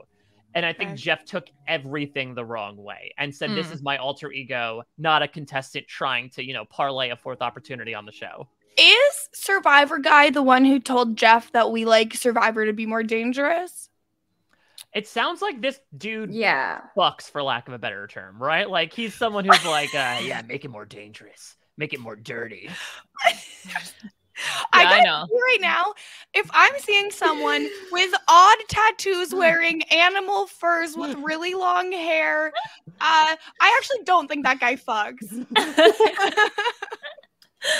Okay, well, he continues, and Jeff says, then as the sun began to rise, he said, Wait, this was at night? Okay, as the sun began to rise. So I guess the 6 hours was overnight. So he saw him, at like midnight? And then 6 hours, and then the sun began to rise? I don't know. Anyway, then the sun began to rise. He said, I must go. I'm needed somewhere else. And he started to walk away and began a slow run, and finally leaped up as though he were to fly away, kind of like a bird. But instead, he only got about 6 inches off the ground, stumbled a bit, and then kept walking, finally disappearing into the jungle. Oh, that's Coach. That's also very Coach, right? Like, oh, I'm going to turn into a bird now. Yeah. Oh my God. Jeff Probst is not okay. Okay, well, to this day, Survivor Guy remains my Survivor spirit animal. So I'm just saying. He's not an animal. He's a man. Well, yeah. Well, and that's also like, why are you saying it's 2021? Why are you saying spirit animal? Like, stop it, Jeff. I mean, first of all, Survivor Guy, which I think. Oh, that's true. Choices, Jeff. That's interesting. Really? Yeah, like just call him Survivor. Okay. Well, I mean, nobody said you can't say guys ever. Like, Kirsten, that's not. said. I don't know. I've been reading comments. Apparently, Well, this is it. Yeah, that's it. I don't. But like, it's not like it was like, okay, guys is over forever. It was just maybe when you're referring to a group of people of any number of genders, maybe don't use a gendered greeting, and then everyone is like, oh my God, Survivor is ruined. I will stop watching this show. Yeah. The number of people. Yeah. Like, because I had a tweet on Wednesday where I was just like, oh my God, Jeff Probst said, at me, I won't read it anyways. And it was just like totally inane. What a stupid tweet. But it got traction. And the replies to that tweet are a hellscape of It's people. weird. It's so weird. It had the same thing. A similar thing happened to me where like it was no reference to the show, but people were tweeting me as if I was the show for whatever reason. They're like, not watching again after like, I hope Ricard goes next. And I'm like, I'm not at Survivor CBS. Like, yeah, I am not the show. This already happened. Like, they do know that it was already like filmed and in the can. Like, they can't affect the show to make sure Ricard goes next. I also think my personal theory on this, which I haven't had the opportunity to talk about, is the way Ricard brought it up as like, I was supposed to say this, but I didn't in the moment. I'm sure that this is something that was brought up in the casting process with Ricard, maybe where he mentioned like, oh, and I don't think it's appropriate when Jeff says, come on in, guys. And so I think that it's something that had been discussed before, and Ricard was supposed to say, no, don't do that. And then was just like, on the first day playing a game for $1 million with the whole cast and crew there, maybe didn't want to say it in that moment. I forgot my line. Right? Well, that's the thing. So like let me say, in response to all like the Michigas out there, I don't think anyone feels like this was a good execution of this. Like, I think feel whatever you want to. I think it was the weakest part of the premiere. I think it was like incredibly sloppily done. I think, to your point, Kirsten, it is abundantly clear to me the show wanted to get rid of it. That they were talking about it behind the scenes. They're like, yeah, we should probably get rid of this new era. Like, let's be more inclusive. But they wanted to make a TV moment out of it. They wanted someone to stand up and be like, let's get rid of it. And Jeff be like, thank you for doing that. Thank you for stepping up. It takes a lot to risk yourself in this game. So we're going to get rid of it. Day one. Good guy, Survivor Guy. Yeah, exactly. Day one, it doesn't happen because, surprise, surprise, if you're in a powerful position and you ask a bunch of powerless people who don't want to step up and say something to not put the spotlight on themselves in a game where that's the entire, modus operandi, when they don't do it, of course it blows up in your face. And so I completely think that over the next couple days, like, Ricard either brought something up in the casting process or he's like brought something up a confessional. The producers are like, yeah, you should probably, you can bring that up to Jeff at the challenge if you want to, because basically they're like, shit, we thought we were going to have this big performative woke TV moment. It didn't happen. It was something we wanted to do. Let's do it. Because the fact of the matter is, best execution was he just gets rid of it behind the scenes, just says, "Come on in," looking down, and nobody focuses on it. I mean, that's what happened with Drag Race, right? So the Drag Race line was, "Gentlemen, start your engines, may the best woman win." But now with the trans and non-binary contestants participating, it was, "Racers, start your engines, and may the best drag queen win." And it just happened, and no one. I mean, there were people who noticed, applauded, whatever, and then there were people who had no idea. It wasn't performative, and I think that was kind of like the biggest issue that I had. And then you ended up making both sides upset. Like, you have the people that are like, "Oh, okay, but they're gonna change it," and then you have the people that are like, "Okay, performative, like, wokeism, that you're just trying to show off that you do it. Like, just do it." Well, and it's like we've seen over the years where Jeff has been a big fan of changes to the structure of the game that tend to make it harder for women to win. And so you would think that maybe those would be gender issues with the show. Okay, sorry, Maggie. I want to give you the chance, but just quickly on that. It was at Tribe. So do you guys remember that there was the comment that was made about how at Tribal Council, the women are always in the front, the men are always in the back, and that puts a certain person. They changed where people were sitting and like where the women and men were sitting. Yeah, they didn't just put all the men in the back. I don't think, if I remember correctly. No, because I remember at the Liana's in the back. Council, I think. Yeah, it was like Ricard, Shan, and Brad were in the back. So like they changed it up a little bit to make sure, because usually they do it by height. So the tall people, which are usually men, are sitting in the back. The women are sitting in the front. So when people whisper behind your back, you wouldn't typically notice that. So I'm glad they did that. It may just be that Shan is very tall, and that was like kind of how it worked out. But like, that's the type of change that's like, you just implement it, and then that helps the structural issues instead of being like, "Hey, guess what we did?" Anyway, I'm sure Survivor Guy told him to do it. So like, what Survivor Guy says goes. Sorry for derailing Jeff's thing. No, Maggie also had something to say. No, I was just going to say that, I think that this is just like an example of how, like, I think Jeff really thought, like, when he was like, "At me on Twitter, I won't read it." He was like, "I'm the person doing the changing, like, at me, like, whatever." But when you put Ricard in that, like, sort of sacrificial lamb place where, like, we understand, like, somebody who has a broader understanding is like, well, he has a trans husband. Like, of course he's going to be more in tune with things like this.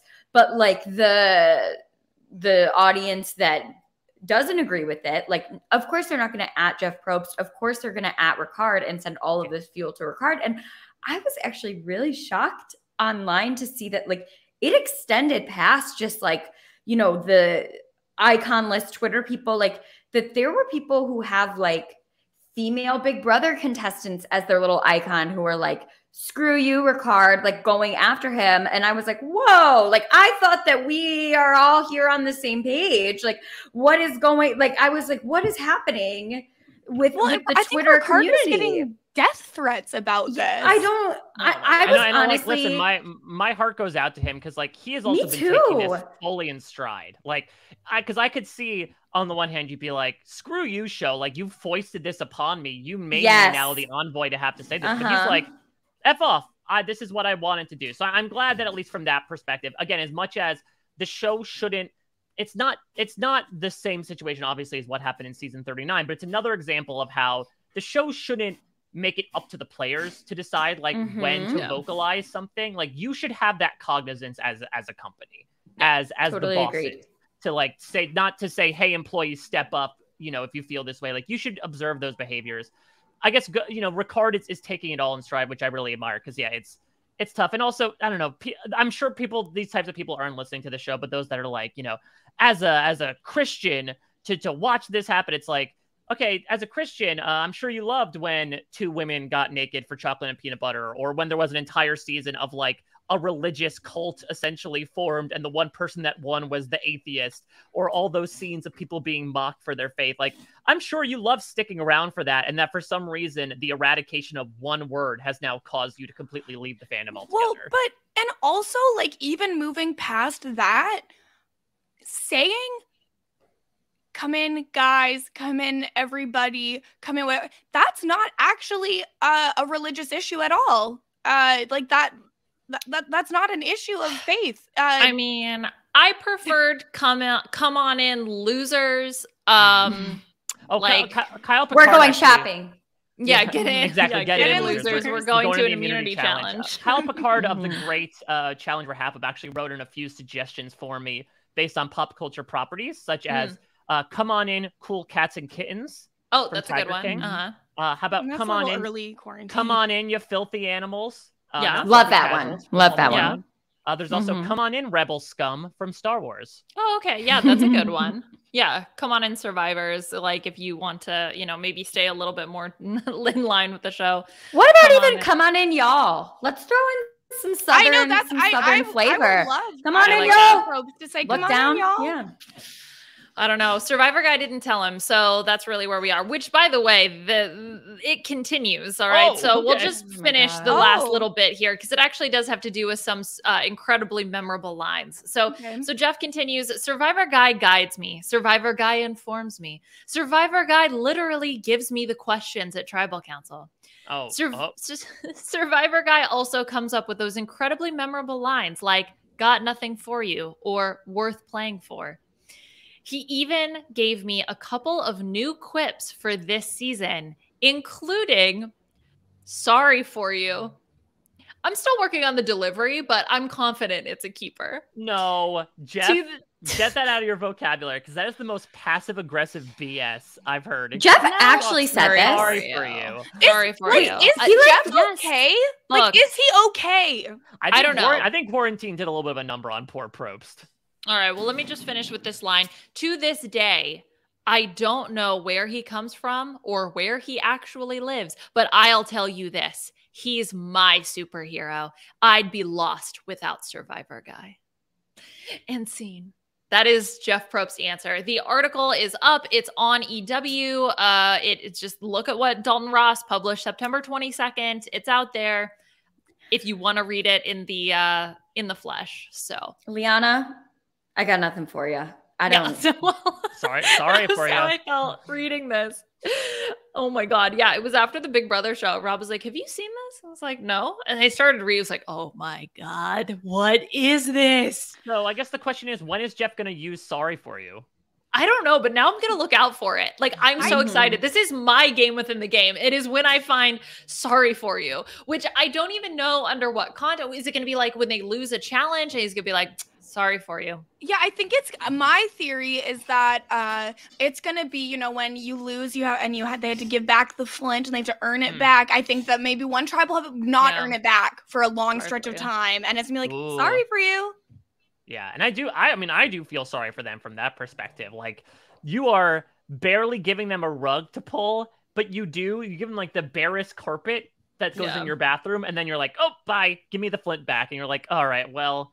I don't know. I did see Harry from Australian Survivor say that actually isn't that big of a deal because usually when they went off to challenges, they would like start a fire anyway, and they would just use the embers to make the fire keep going. So I would imagine after a certain point in time, they're just like, okay, if we have to give up the flint, then we'll just unless it's raining really bad.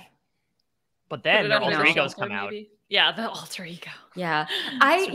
About the 26-day thing, like my feelings on my Survivor abilities are well documented, which is that I would be terrible. I would want to quit immediately, and I would be a monster to everybody around me because I would be starving and uncomfortable. But I do think that 26 days versus 39 days, I could maybe want to quit way less because I would be able to tell myself like 26 days is very different than 39 days when you're starving and cold and miserable. Like it really is. The less than a month versus more than a month. Like that kind of thing, right? So it's not even a month. I would be able to be like, because I feel like you would really, really start to feel it like day 5. And then I would be like, look, I only have 20 days basically left. I can do anything for 20 more days, But, and I do think that it would make a huge difference to me if I was like truly starving and it was raining and I was like, there's no end in sight, Yeah, it's shorter than February. Yes. I love that Survivor : shorter than February. That's actually the name of the season. They decided to take that out of the theme and just go with Survivor 41. I love that. All right, so let's get into our next game here so we have this like prisoner's dilemma, something. I think some people pointed out it wasn't really a prisoner's dilemma, more like a hawk-dove situation, right? Where it wasn't that, the best thing to do was to collude. But there was this idea of if everyone risked it, everyone turned that big old ship's wheel in a certain direction, they would cancel each other out. And for some reason, my warped brain took that idea and settled upon something we've never done on the B&B before. We're going to play Survivor categories. Yay! I'm so good at categories. You don't understand how good I am at categories. Like, I nail it every time. I'm so excited. I'm scared. I'm scared for it being Survivor themed because that's, again, not my like strength in life, but I love categories. I'm here. I'm ready. All right. So here's how this is going to work. Yeah, so I mean, if you want to, whatever instruments you want to bring in here, you obviously a pen on Survivor or on the B&B as well. So basically how this works for those that might not be familiar with the game of categories, essentially what I'm going to do is I'm going to provide the other three a list of categories, things that they need to fill in the blank for. An example from categories might be like things in your bathroom, greetings, names of countries. And so what they need to do is I'm going to give them a letter, and they're going to have a certain amount of time to hopefully fill out as many categories as possible with the letter that I provided. And again, these are going to be Survivor themed. Let's negotiate on time here. Let's do a little bit of Island of the Idols. How much time would you like? I'm going to start the bidding at 1.5 minutes. How many categories are there? There are 8. 8 categories in 1.5 minutes? We could do 1:15. What? Like we could go lower, right? Wait. Do we do one category at a time? No, it's going to be 1.5 minutes for all 8. Wow. I think in the actual game of categories, you get 90 seconds for 12 categories. So wow. Okay. All right. Then yeah. We'll start with 1.5 minutes because I think we can do this a couple times. So okay, I was going to say I trust this categories expert here. Okay. All right. So 1.5 minutes. Are you going to roll the die of letters to let us know? Exactly. I'm going to put it in the little volcano. Let's see. There's a random number generator. I wonder if there's a random letter generator. I think there is. Well, you could just put 26 on random.org and just put, you could just do 1 to 26 and just. All right. Here we go. Okay. So I'm going to put the categories in the chat. I'm going to describe these to the people as thank God. As they're going along here. I need like a full notebook. I'm stressed. Let's see. I'm so excited. It's like I was born for this. I was bred for this. Okay. Listen, you have to post comments. All right. I'm going to. This is my favorite game. Well, I think you would have to put it in the chat more than salad bowl. Okay, there we go. All right. So yes, way more. All right, I'm going to send you... Oh, there's no line breaks in there. Hold on. I'm going to post them... I think I can figure it out. I'm going to post them one at a time in here. And what I'm going to do is I'm going to talk to everybody as we're doing it. I'll give you the timer once I finish everything off here. We'll go a little bit easier on this first round because, again, lots of new stuff being thrown your way. So, again... It's got to be something that fills this category beginning with the letter T. Now, you can get creative with the letter T? The letter T. T as in tiger. Okay. And so then what's going to happen is you're going to fill them out. If you answer the same thing as someone else, you will cancel each other out. And there's also, I think, a little bit of debate if we feel like that's a BS thing that you put in there. You can get creative. We might give you a leeway for that. You have your 8 categories. You have 1.5 minutes. Your time starts now. And I'm going to describe the categories to everybody as everyone else is filling out their Wait, what was the letter? T. T as in tiger. Okay. So the first one is going to be Survivor contestants. Any Survivor contestant who begins with the letter T. Now let's remember, if you give the same answer as someone else, it cancels each other out. So that's going to be another fun addition to this game. Again, that's where the prisoner's dilemma thing comes in. The second category, reasons you might vote someone out of the tribe. Now, again, this is where we get creative. So we shall see the reasons that these people come up with. They're very creative forces. Number 3, rewards. A reward that you might find on Survivor that begins with the letter T. Number 4, any medical conditions that could cause you to get medevaced. And your time is halfway up, by the way. You're at 45 seconds. Oh my God. Medical conditions that could cause you to get medevaced from the game. The 5th category, Survivor challenges. Now, this could be a name of the challenge. This could be like describing a challenge, I'll give you a little leeway there, 30 seconds. Number 6, either a loved one or a moment involving loved ones on Survivor. Number 7, an object you might find at a Survivor camp, I guess with the exception of Survivor 41, because they're not given anything. And then the final category that has to begin with the letter T, a reason that someone would vote for a person to be the title of Sole Survivor. I'm going to give you 10 seconds. 9, 8, 7, 6, 5, 4, 3, 2, drop the 4, keep the 1, and stop. Okay, this is literally impossible. I have only like 4 things written down total. All right, I have 7. I missed 2. All right. I missed don't 2. have something for everything. I have That's 3. okay. That's 4 what are category completely is empty. about. That's okay. Oh.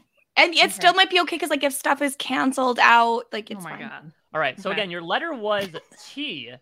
So let's start with the first category. And if you didn't have one, you can just like say pass. But let's start with Liana, Survivor contestant that starts with the letter T. Okay, I had Tyson and Tony. All right. So you had Tyson and Tony. Did Yeah, anyone that's else right. have Tyson and Tony? No. I did not put Tyson or Okay. Tony. So Liana, that is 2 points for you.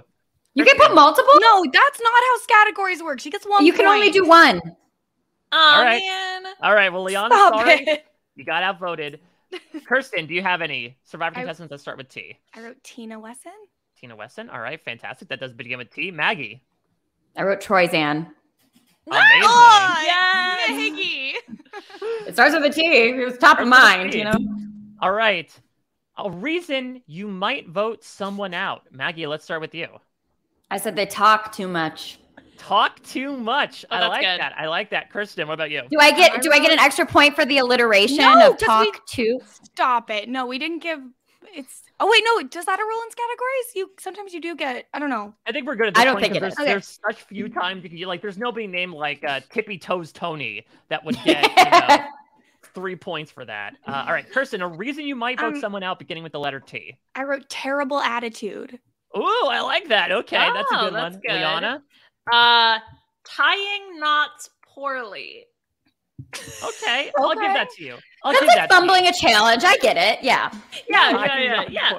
Well, listen, maybe you might say like, like tying knots, unbuckling a boat from the anchor. Same thing, right? Yeah, it's the same concept. Yeah. That was ridiculous, by the way. I can't believe that they were paddling an anchor the entire time. Idiots. Like, wouldn't Crazy. you recognize like why are we not moving at some point? But maybe I they're feel just like like in the we're really moment- bad. And maybe they're just like, oh, Yeah. we're bad at this. Yeah, like I've never paddled Yeah, a boat I think it was before, the so I have no adrenaline a little bit of like, context. we're Survivor newbies. We don't know what we're doing, lulz. Yeah. All right, Kirsten, a reward that begins with the letter T. Trip to a village. Ooh, trip to a village. That Okay. happens. Liana? Tofu?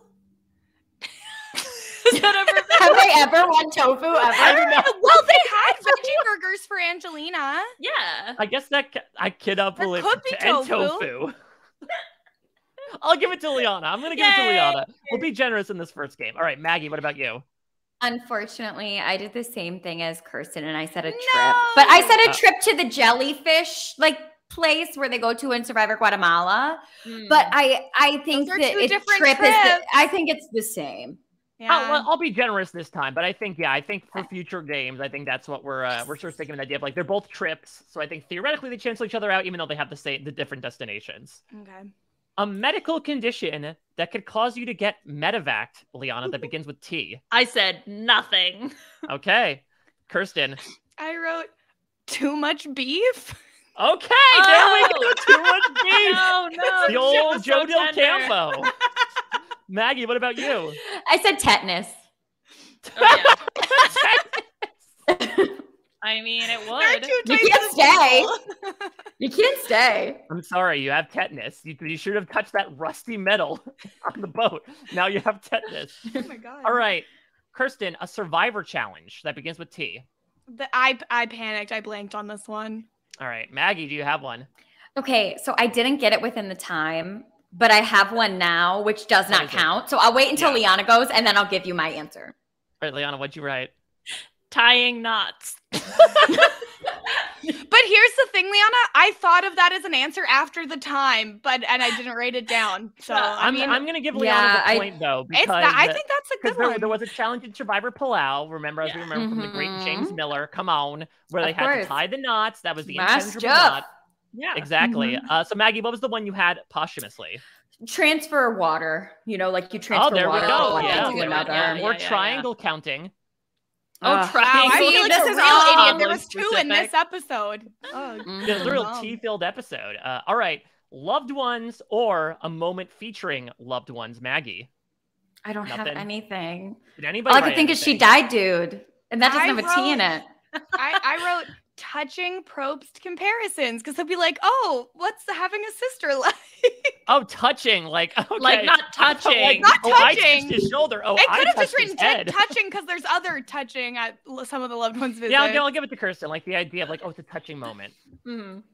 All right, Liana, an object found at a survivor camp beginning with the letter T. A tiger. You wrote.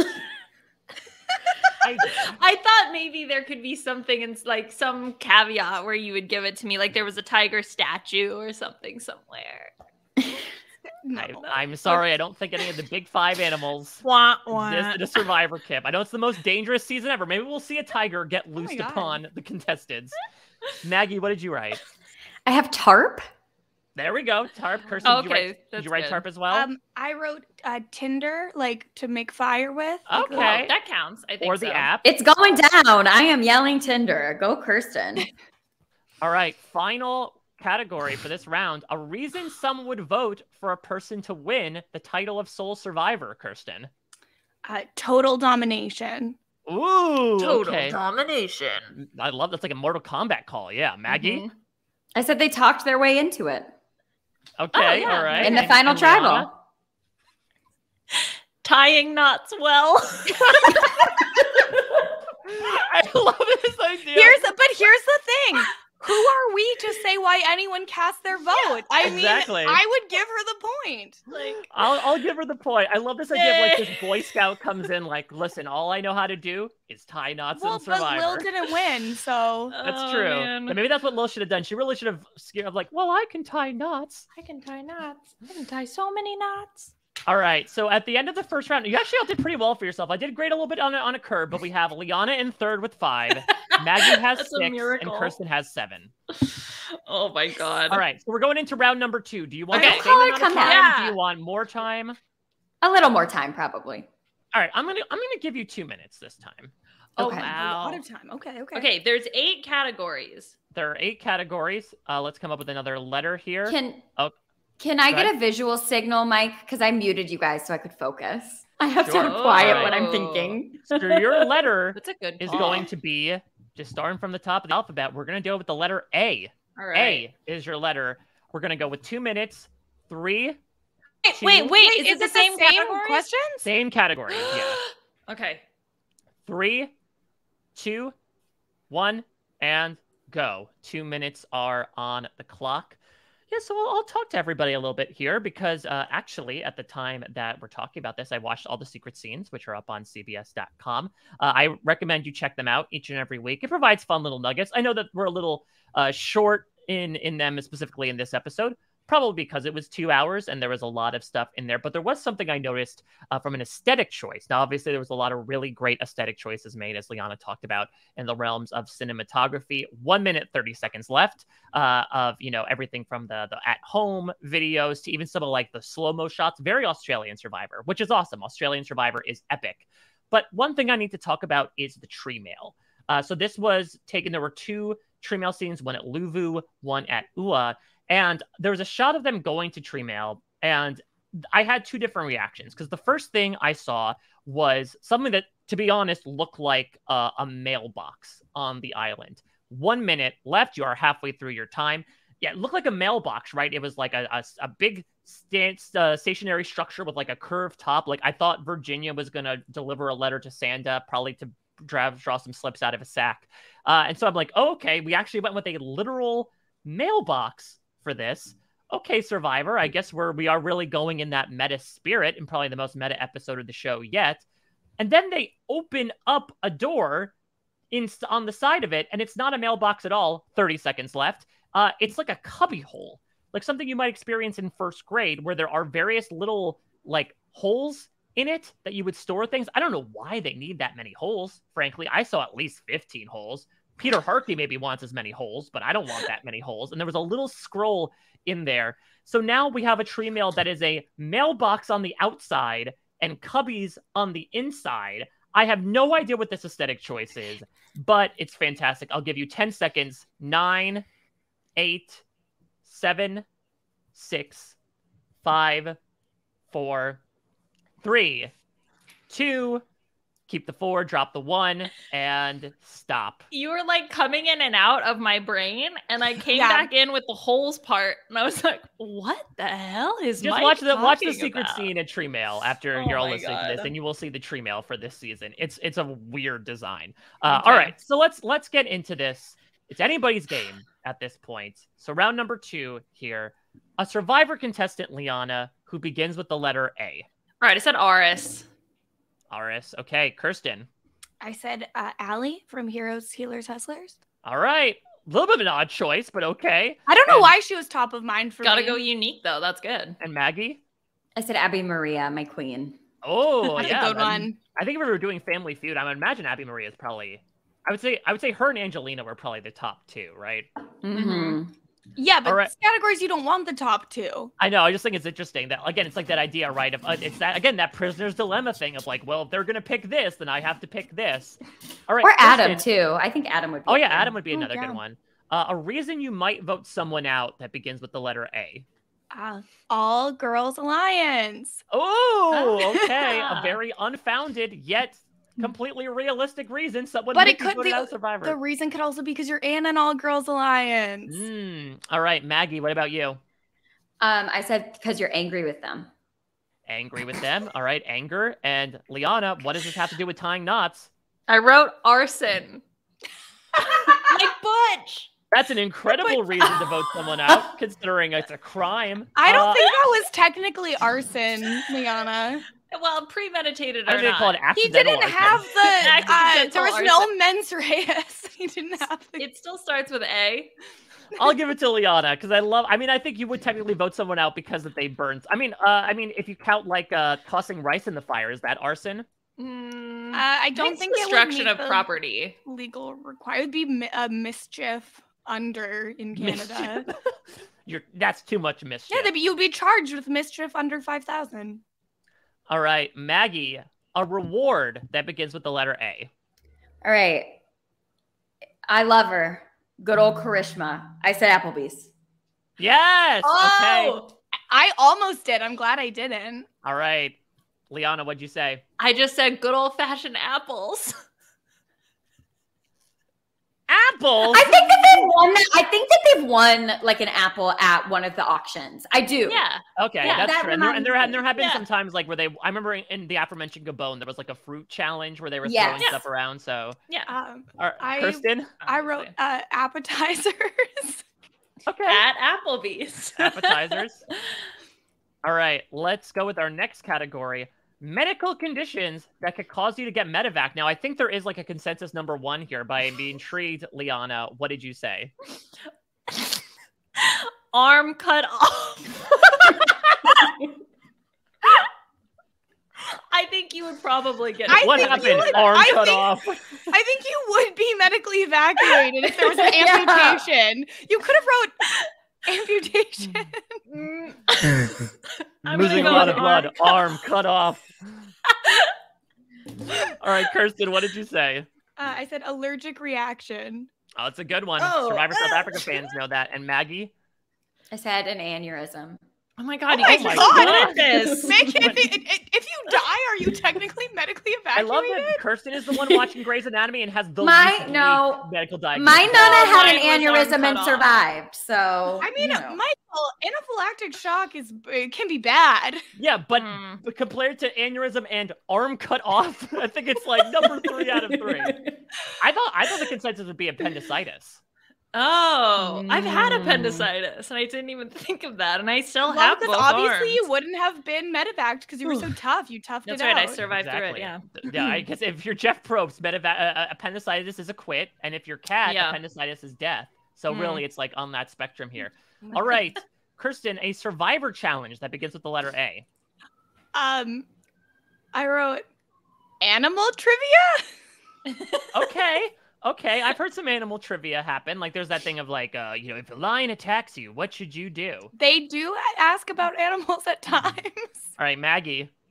I said archery. Okay. That iconic All Stars with Jerry, right? Yeah, like an actual like challenge that people remember. Yeah, good job. And Liana? A fire making challenge. No. Liana. Uh-oh. No articles, I don't think. It's interesting though. We went with A and T, and you could be like, the fire making challenge. Yeah. Okay. All right. Next up, let's go to Maggie here. A loved one or a loved one's moment that begins with A. When Abby Maria's mom comes and she can't speak English. I love that moment. I love the specifics on that. Vera, I believe her name was. All right, Kirsten. I wrote angry Colby bracket bad at challenge. Oh, that's good. I love that you and Liana are writing like the odd headline for the Survivor newspaper, like arm cut off, angry Colby, bad at challenge. All right, Liana, what'd you say? No, this doesn't. A hug. No, stop cheating. Okay, well, you're not gonna also, like my loved other one's answers. moment, a hug. Come on. A hug. Which hug? Whose hug? A hug. A hug. All right, Liana, something you could find at a Survivor camp. A tarp. No, I know. I didn't understand the rules. She just stole Maggie's answer from last time. I did. Tarp, and you went with a tarp. All right, Maggie, what did you say? I said all the contestants. That's pretty Or cheap. camp. Yeah, I think that's Hey, pretty cheap. Angry Colby? He was angry. I think I like that That's an descriptor iconic more than loved all ones the moment. contestants. All right, Fine. Kirsten, what about you?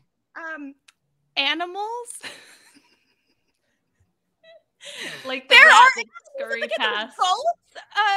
That one time that they tried to hunt, there's been pigs. There were lions outside of the camp. All right, what do we think? Should we give it to her here? I know this is a rigorous category. I say no, did but by the camp and made Jeff Probst stream up Survivor Man. I just think Survivor guy would be okay with my answer.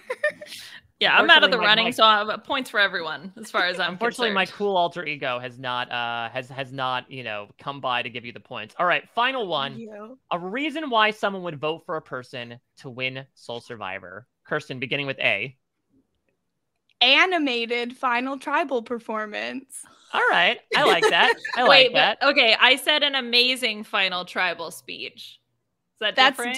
Animated That's different. and amazing are different. Okay. Yeah, They some people don't like animation. All right, Maggie. I said you're annoyed with the other person in the final two. Sometimes that happens. Yeah. Absolutely. All right, so our final scores here. Getting the bronze, going to Tribal Council. There's only one mug to give out. Liana Boraas with a score of 10. Second place, it's a close one. We're neck and neck. Came down to the puzzle. But congratulations, Kirsten, by a score of 14-13. You are the Survivor category champion. Oh, it feels so good. But congratulations to all three of you. We have never Isn't somehow category so fun? I love Scattergories. Scattergories. It's one of my favorite games. I love Scattergories. Somehow in like the 4 it. years that we've done this podcast, Liana, we have never done this, and it is I don't so know much how. fun. I'm just waiting for when you do Pictionary. Yes. Could you do Survivor charades on the B&B? We could do something. I think there is room where we could do, especially if we become a visual medium, I think we could do like a Survivor version of Gartic Phone. Could be interesting, where we do like Survivor theme suggestions. Could be an interesting thing to do for one game night. So we're just building out the Survivor game night, that even if when Survivor goes off the air, we have all these other things to live on in their stead. If game night comes back to RHAP, I'm making them play Gartic Phone. especially Akiva, given if you know the way that he draws a giraffe, you know that his skills are legendary. So yeah, so that's gonna do it for the games on the B&B this week. I know that we have instituted this when we did our Survivor rewatch in the past over the summer. So people who might not have checked that out don't know that now we end the podcast by having our guests come on and highlight a cause or charity that they feel is very important to them. Of course, there's a lot going on in the world right now, not just in the world of Survivor, where there are advantages and twists aplenty, but the world is complicated as well. And so we want to give the time at the end of all this silliness and shenanigans to highlight something that we could actually do with our time and money rather than participate in this nonsense. So Maggie, Kirsten, we had the two of you put your heads together here. Is there a charity or cause that you want to shout out this week on the B&B? Maggie and I are in complete agreement. I'll let her. Yeah, I wanted to talk about Planned Parenthood, especially given I know Kirsten is a Canadian, but I live in the United States, and the Texas bill just went through and the Supreme Court upheld it, which means that they consider a woman pregnant at 6 weeks, which is often before a woman even knows she is pregnant. And because this is why, in case people didn't know, because when you miss your first period, that counts as 4 weeks that you are pregnant, even though like the first period that you miss, you are already 4 weeks pregnant. That's why most women at 6 weeks don't realize it. So we were in agreement to talk about Planned Parenthood that offers safe and affordable healthcare to women. And yeah, if you could check it out, donate some money. They really are under attack right now in the United States. And I think every woman can understand the importance of getting behind them right now. Amazing. So that's PlannedParenthood.org.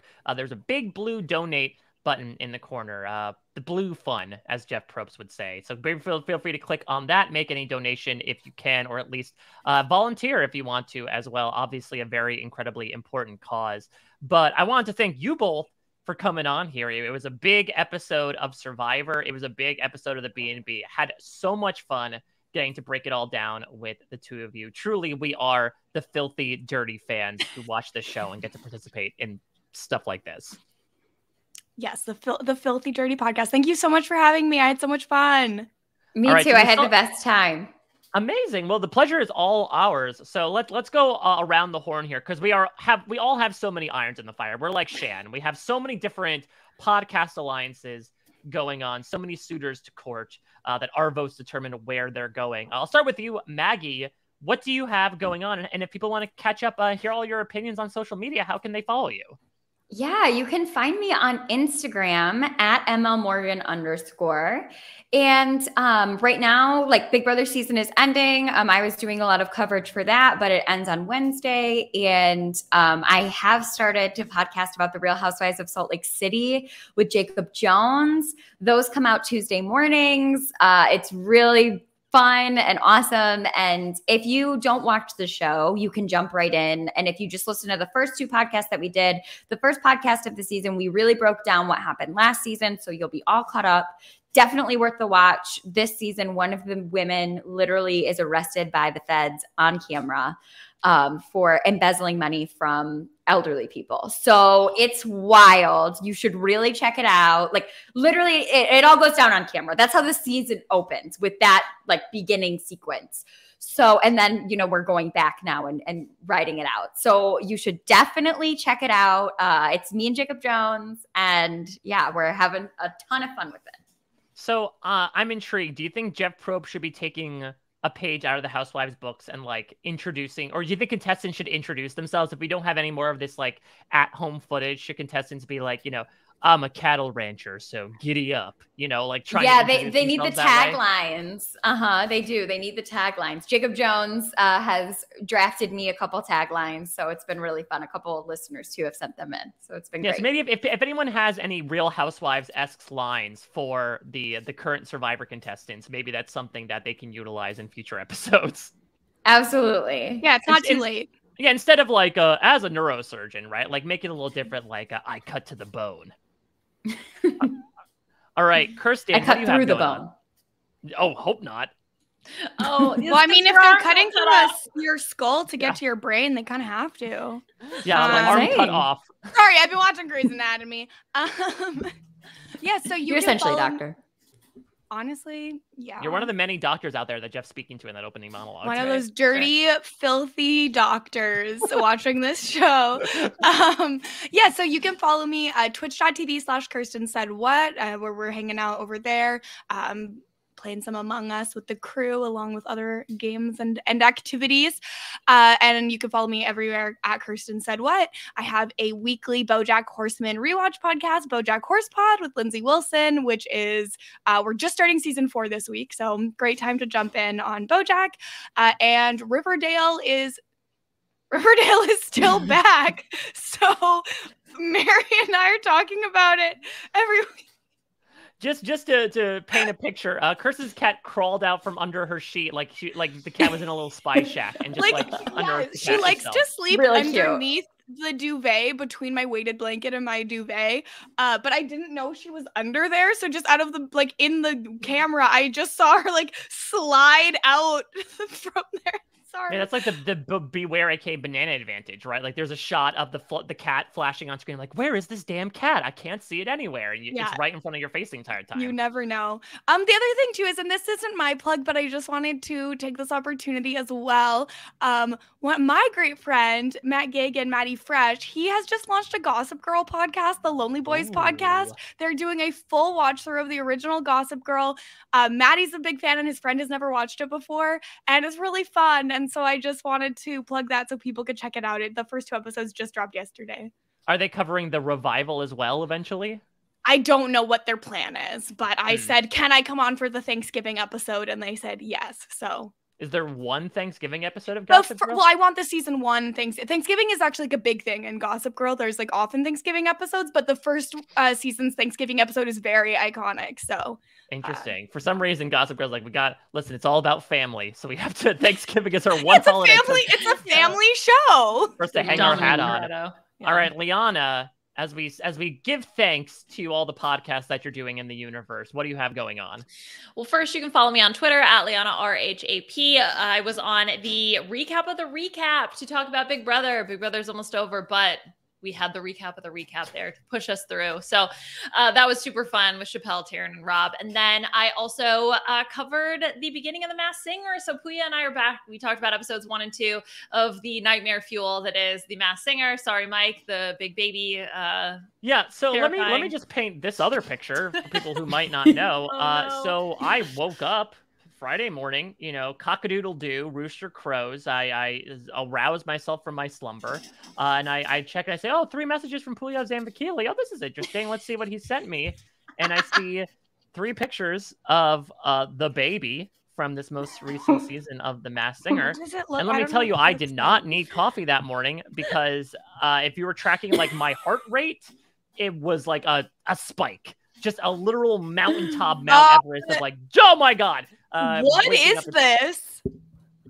That's a fantastic question. You know what? That's my Survivor guy. If I get visited by a spirit guide, it's going to be this baby coming over and in that case, I don't think I'm coming back from it. I don't like this. I wish I hadn't Googled this. Okay, the best part about it too was that it wasn't just the baby, but the backup dancers were adult babies. And I was I'm sorry, I'm not watching the show ever. There were 8 adult babies. This is literally were they good singers? That's why I don't watch Masked Singer either, Mike. I'm too scared of the costumes. Yeah, I would if I was a backup dancer and they told me to dress up like an adult baby, I would legitimately walk off the show. Yeah. I would say listen, I put my pride above certain things, not a lot of things, but certain things. One of them being the potential of dressing up like an adult baby. I'm sorry, you'll have to find another desperate. I think in an alternate universe where you were a backup dancer who's getting a job on The Masked Singer, you would put on the adult baby costume. Excuse you. You wouldn't be happy about it, but you would do it for the cash. About 8 years ago, when JD was 5 years old, I played a hip-hop dancer in a Wendy's commercial. Thank you very much. Dancing's in my blood. Yeah, but it's not your main job. If you were a backup dancer, it would be different. Wendy's had asked you to put on an adult baby costume to pop and lock and eat a chicken nugget, you would have done it.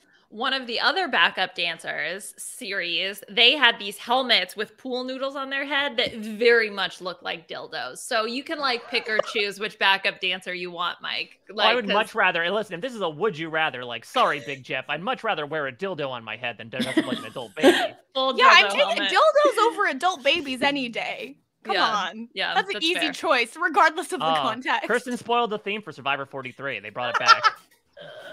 So yeah. And then I don't know, some other stuff. Marisa and I finished Lego Masters. Mike, you and I are going to do the B&B, wrapping that up next week when the season ends and all that good stuff. Yeah, we're double dipping next week. We're going to be doing the Big Brother and we're going to be doing Survivor. BT Dubs, next week on the B&B, we're bringing in one of the Survivor game masters himself, Jordan Kalish, is going to be coming on here. He has told me offline that he has had, quote, several ideas that he wasn't able to use on Twitch that he might bring here. So how many, can we set an over-under right now of how many times Jordan will say seeds, baby? You know his catchphrase from over a year ago. How many times will he say it? The catchphrase is over a year old? Oh, yeah. Seeds Baby is a while ago. Yeah. Seeds Baby was like early pandemic. I see the wrinkles developing on my face. I feel JD was like a teenager at the time. I know JD was like, he was literally a teenager at the time. JD, like all those pictures of JD dressed up like Carlton, like that was when Jordan Kalish came up with Seeds Baby. Wow. So yeah, we shall see about that. Of course, you can follow me at a Mike Bloom type from a Survivor perspective. So I am doing exit press every week for Parade.com. Got to talk with Abraham and Sarah. Recommend you check those both out. Specifically, Sarah. Not only was she a great interview, I think she provided a lot of really interesting perspective as to, I guess, what happened. According to her, the Brad vote wasn't at Tribal Council, but it was right before. So like there was still a lot of chaos going on. She gives her side of everything. So be sure to check that out. Also, from a Survivor perspective, we finished our coverage of Survivor South Africa, did 3.5 hours on the finale with Shannon Gus. We did a 3.5-hour deep dive with Chappies. I talked with the winner. Plenty more of that to come. As Liana mentioned, Big Brother is finishing up. I am doing exit interviews for that. If you saw what happened on Thursday night's episode of Big Brother, you want to read my exit interview. There is a lot in there. A lot in there, like an entire anime series worth in there. So be sure to check all that out, as well as all the stuff going on post-show recaps with Lost and the Bloom Files. I'm also on the Circle recap for this week, coming up in like an hour and a half from when we're recording this. When do you sleep? Oh, I never do. I'm like Tippy Toes Tony. I'm walking around at all hours of the night, just thinking on to making 904 guesses. And also, I am, speaking of the Circle, I did exit interviews with the final 5. They're all coming out on Wednesday. So if you've been enjoying this season of The Circle, I know I definitely have, and you want some perspective as to how it all ends, be sure to check all that out. Basically, I live on Parade.com and in this room for the foreseeable future, but I wouldn't have it any other way. If you have any thoughts about the B&B, as you have experienced in this very episode, we will play anything and everything. So please send us your game ideas, rhapbnb@gmail.com. That's rhapbnb, the letter B, the letter N, the letter B @gmail.com. You can also tweet at us using the hashtag RHAPBNB. Seriously, we love the listener base that we have grown out there. You all are so creative. So like, send us anything. It's going to be a shortened season, but like a same number of weeks. So we still have plenty of months to fill out in the calendar. We'd love to hear some games for you. So next week, Liana and I will be back with Jordan Kalish to break down episode 2 of Survivor 41. After the premiere, I'm really excited to see how this goes. Seems like a very fun cast. Seems like a really different way of doing things. And I hope we continue down this really fun path that we've been on that doesn't make us as winded as those 3 that climbed that mountain. Special thanks to Scott St. Pierre for editing everything behind the scenes. Thank you all so much for listening. Until next week, we'll check you out at your next stay.